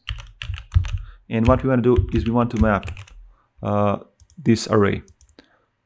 Okay, so here we can access the item, and what we will return here is a new object, and inside of this object let me just make an implicit return. Okay,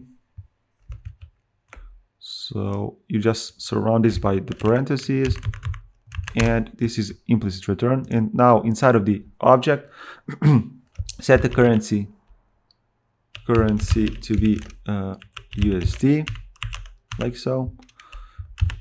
Set the product underscore data to be new object, and inside of this object we want to pass the name and the images. So the name is going to be item.name, and the images, we actually have only one image, so images, but it accepts the array of images.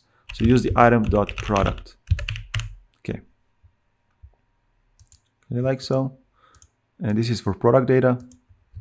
Then we need to send a unit amount. So this is the quantity, unit underscore amount. Actually, unit amount is the actual price. So we go to item dot price, and we need to multiply that with 100, because they use that in cents, and we want to use that in dollars. Okay, and okay, let me close this. The next parameter that we need to send is the mode. So the mode needs to be payment. There are multiple ways.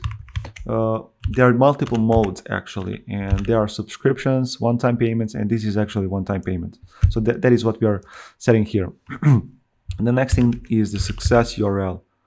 Success_URL. So once the payment has been done successfully, we will redirect the user to this URL. And actually, let me make this double quotes as well, so that we have the same standard and the USD here. So let's use the double quotes here always. Okay, so success URL is going to be the the success HTML file from our public folder. So called HTTP ://localhost 4242 and then success.html. Okay, and then we want to add cancel URL as well. Cancel_URL and just add the cancel file. What you can do now is you can obviously go and update the success HTML file. For example, here it says mail to orders. As example, we can do collab or code.it.slova, at gmail.com, like so, and copy paste this as well, so that we have custom success page. You can make this much better, obviously, but this is just this will do it, right? And instead of the catch error, we just want to pass the error back. So call the next, and we actually need to catch the error here and just pass the error back, like so. And the last thing I forgot to do is basically we want to return back, like I said, the session. So use the response.status. Use the status 200 and respond in the JSON format and just send the session. Okay, so we are sending this session entirely here. And the last part actually, which I forgot, is to open up the port and open up the actual application. So app.listen, and the port that we said that we're going to be using 424242. And what we want to do is we just want to console log app is running on 424242, just 4242. Okay, and now we can open up the terminal and start our application. Inside of the server, run node, and name of the file is server.js. App is running on 424242. Okay, and our client app is running as well. So let's try it. Let me refresh our application. Let's select a couple of products here. Open up the cart. Let's go to the cart page. Here, let's continue. Proceed to the checkout. Okay, this can take a couple of seconds. Let me open that inspect tool in case we have some errors. Okay, we are getting some errors, so let me just see. And if we open up the console log, we can see that the request hasn't been correct. So let me see the server, what it says. Okay, let's see, we are getting some errors. So item is not defined. We are getting, okay, received unknown parameters, unit amount. Okay, so obviously we have been sending the wrong format. So what we can do is we can open up the Stripe documentation here, and we can just copy paste the correct format. So inside of the line items, let's just copy paste this object. Okay, so here line items, it's basically this object. Let's replace it here. Okay, and now, okay, let me just see, we're mapping here, we're closing, we need another brackets, so make sure that you have right spelling. Okay, and now for the currency, USD. For the name, we will use item.name. For the images, like we said, we have only one image, so use the item.product inside of the array. Okay, for the unit amount, we will use item.price, and we will increase it by 100. And for the quantity, we want item.quantity, like so. Let me restart the server. Okay, node server. App is running on 4242. Okay, let me move this here. And now let me refresh to see what we get. So if I go now at the bottom, you can proceed to the checkout. If I click on that here, okay, it's loading. And now we get our checkout page. So as you can see, we have these products, we have the total amount, and we have all this information to fill in. So we can type in just test email at gmail.com. For the testing, you need to use 424242. Then for the month, doesn't matter. For CSV, doesn't matter. Name on the card, Slova. And let's click pay. No, thanks, I don't want to save. Okay, we appreciate your business. And basically we got the checkout page. Okay, this is expired link because I accidentally click on back. But if we go to Stripe dashboard, we should check out and see if we got this payment processed. So let's go to the dashboard. Let's go to the payments here. And this is the last one. And as you can see, we got our products in the dashboard. And these are the details, so Slova, test, Gmail, and all of this. So what we can do next is let me open up our application again. Localhost 4000. Okay, let me just change the protocol to remove the secure one. Okay, so what we can do here is we can integrate the shipping. So we have integrated the payments, but if you're ordering something, you want to integrate the shipping as well. So this is like just a donation, but if you want to add shipping options, so you can go to the documentation of the Stripe. You have here Stripe docs, payments, checkout, and the shipping. And what we can do, we can just pass these shipping options, right? So let me see. We have added these line items, and let me just copy this entire part because you can customize it, but you don't have to. So let's copy it entirely, and let's see.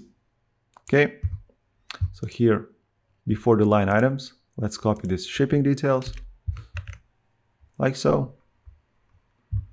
And if you want to customize something, you can easily do that. So, but basically the options are regular. So here you can update like the shipping countries. Here is set to US and Canada.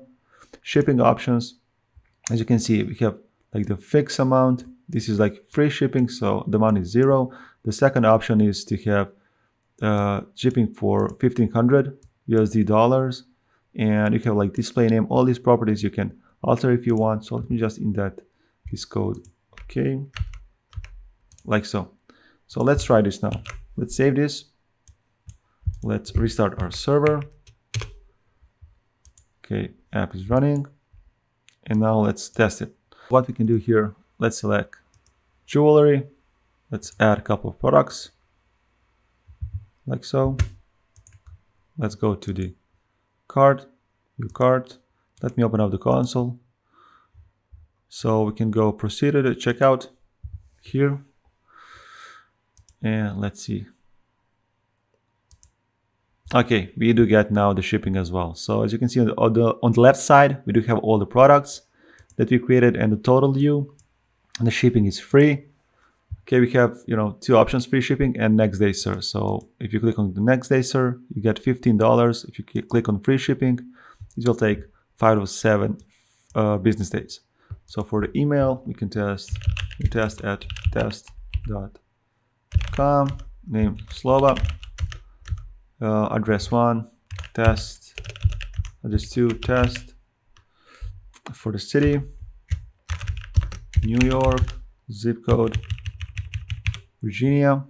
This is all random, obviously. And for the card information, 424242, just 42. Okay, you can enter whatever you want here for the CV. And if we want to go to pay, let's see, I don't want to save. It's processing, should be successful. We appreciate your business. If you have any questions, please email codewithslova. I want to save this. And if I go now to the stripe.com, here, let's open up the dashboard again. And let's see, under the payments, here we have the last transaction, and here you can see all the information. So here are the owner information, the address, where you want to ship your order, and everything looks as expected. So with this, we have actually completed our application. So let me navigate back and let me review what we have created in this tutorial. So basically what we did is we created this home page with all of these products, which we can sort by ascending or descending. We also created this menu where we can choose different number of items that we want to display on our current page. We also have the options to change the layout depending on how we want to look. And we also have the options and the filters on the left side to filter our categories: electronics, jewelry, men's clothing, and so on. Also, there are options, obviously, because this is a store, to add these items to the cart. We can open the cart and preview what we have there. We can clear the cart, so this is now empty. Then again, if we want to proceed and buy some new things, we can add them. Then we can proceed to the checkout. Just click on the green. And here on the checkout, we have a list of all the items that we added to the cart. We can increase the quantity. We can remove the quantity if you want, and just, let's say, buy only this one. Men's casual slim fit, this t-shirt. And we can proceed to the checkout. If you click on proceed to the checkout, we get this checkout form where we can enter all the shipping details and the cart information, and we can submit that to our Stripe dashboard. And with this, we basically build our e-commerce store. I hope you enjoyed it, and I hope you learned something new. Well, that's all for this Angular video. And thanks for stopping by. And don't forget to subscribe. Code with Sloba. Thank you for watching the entire video. To see more Angular tutorials, click here.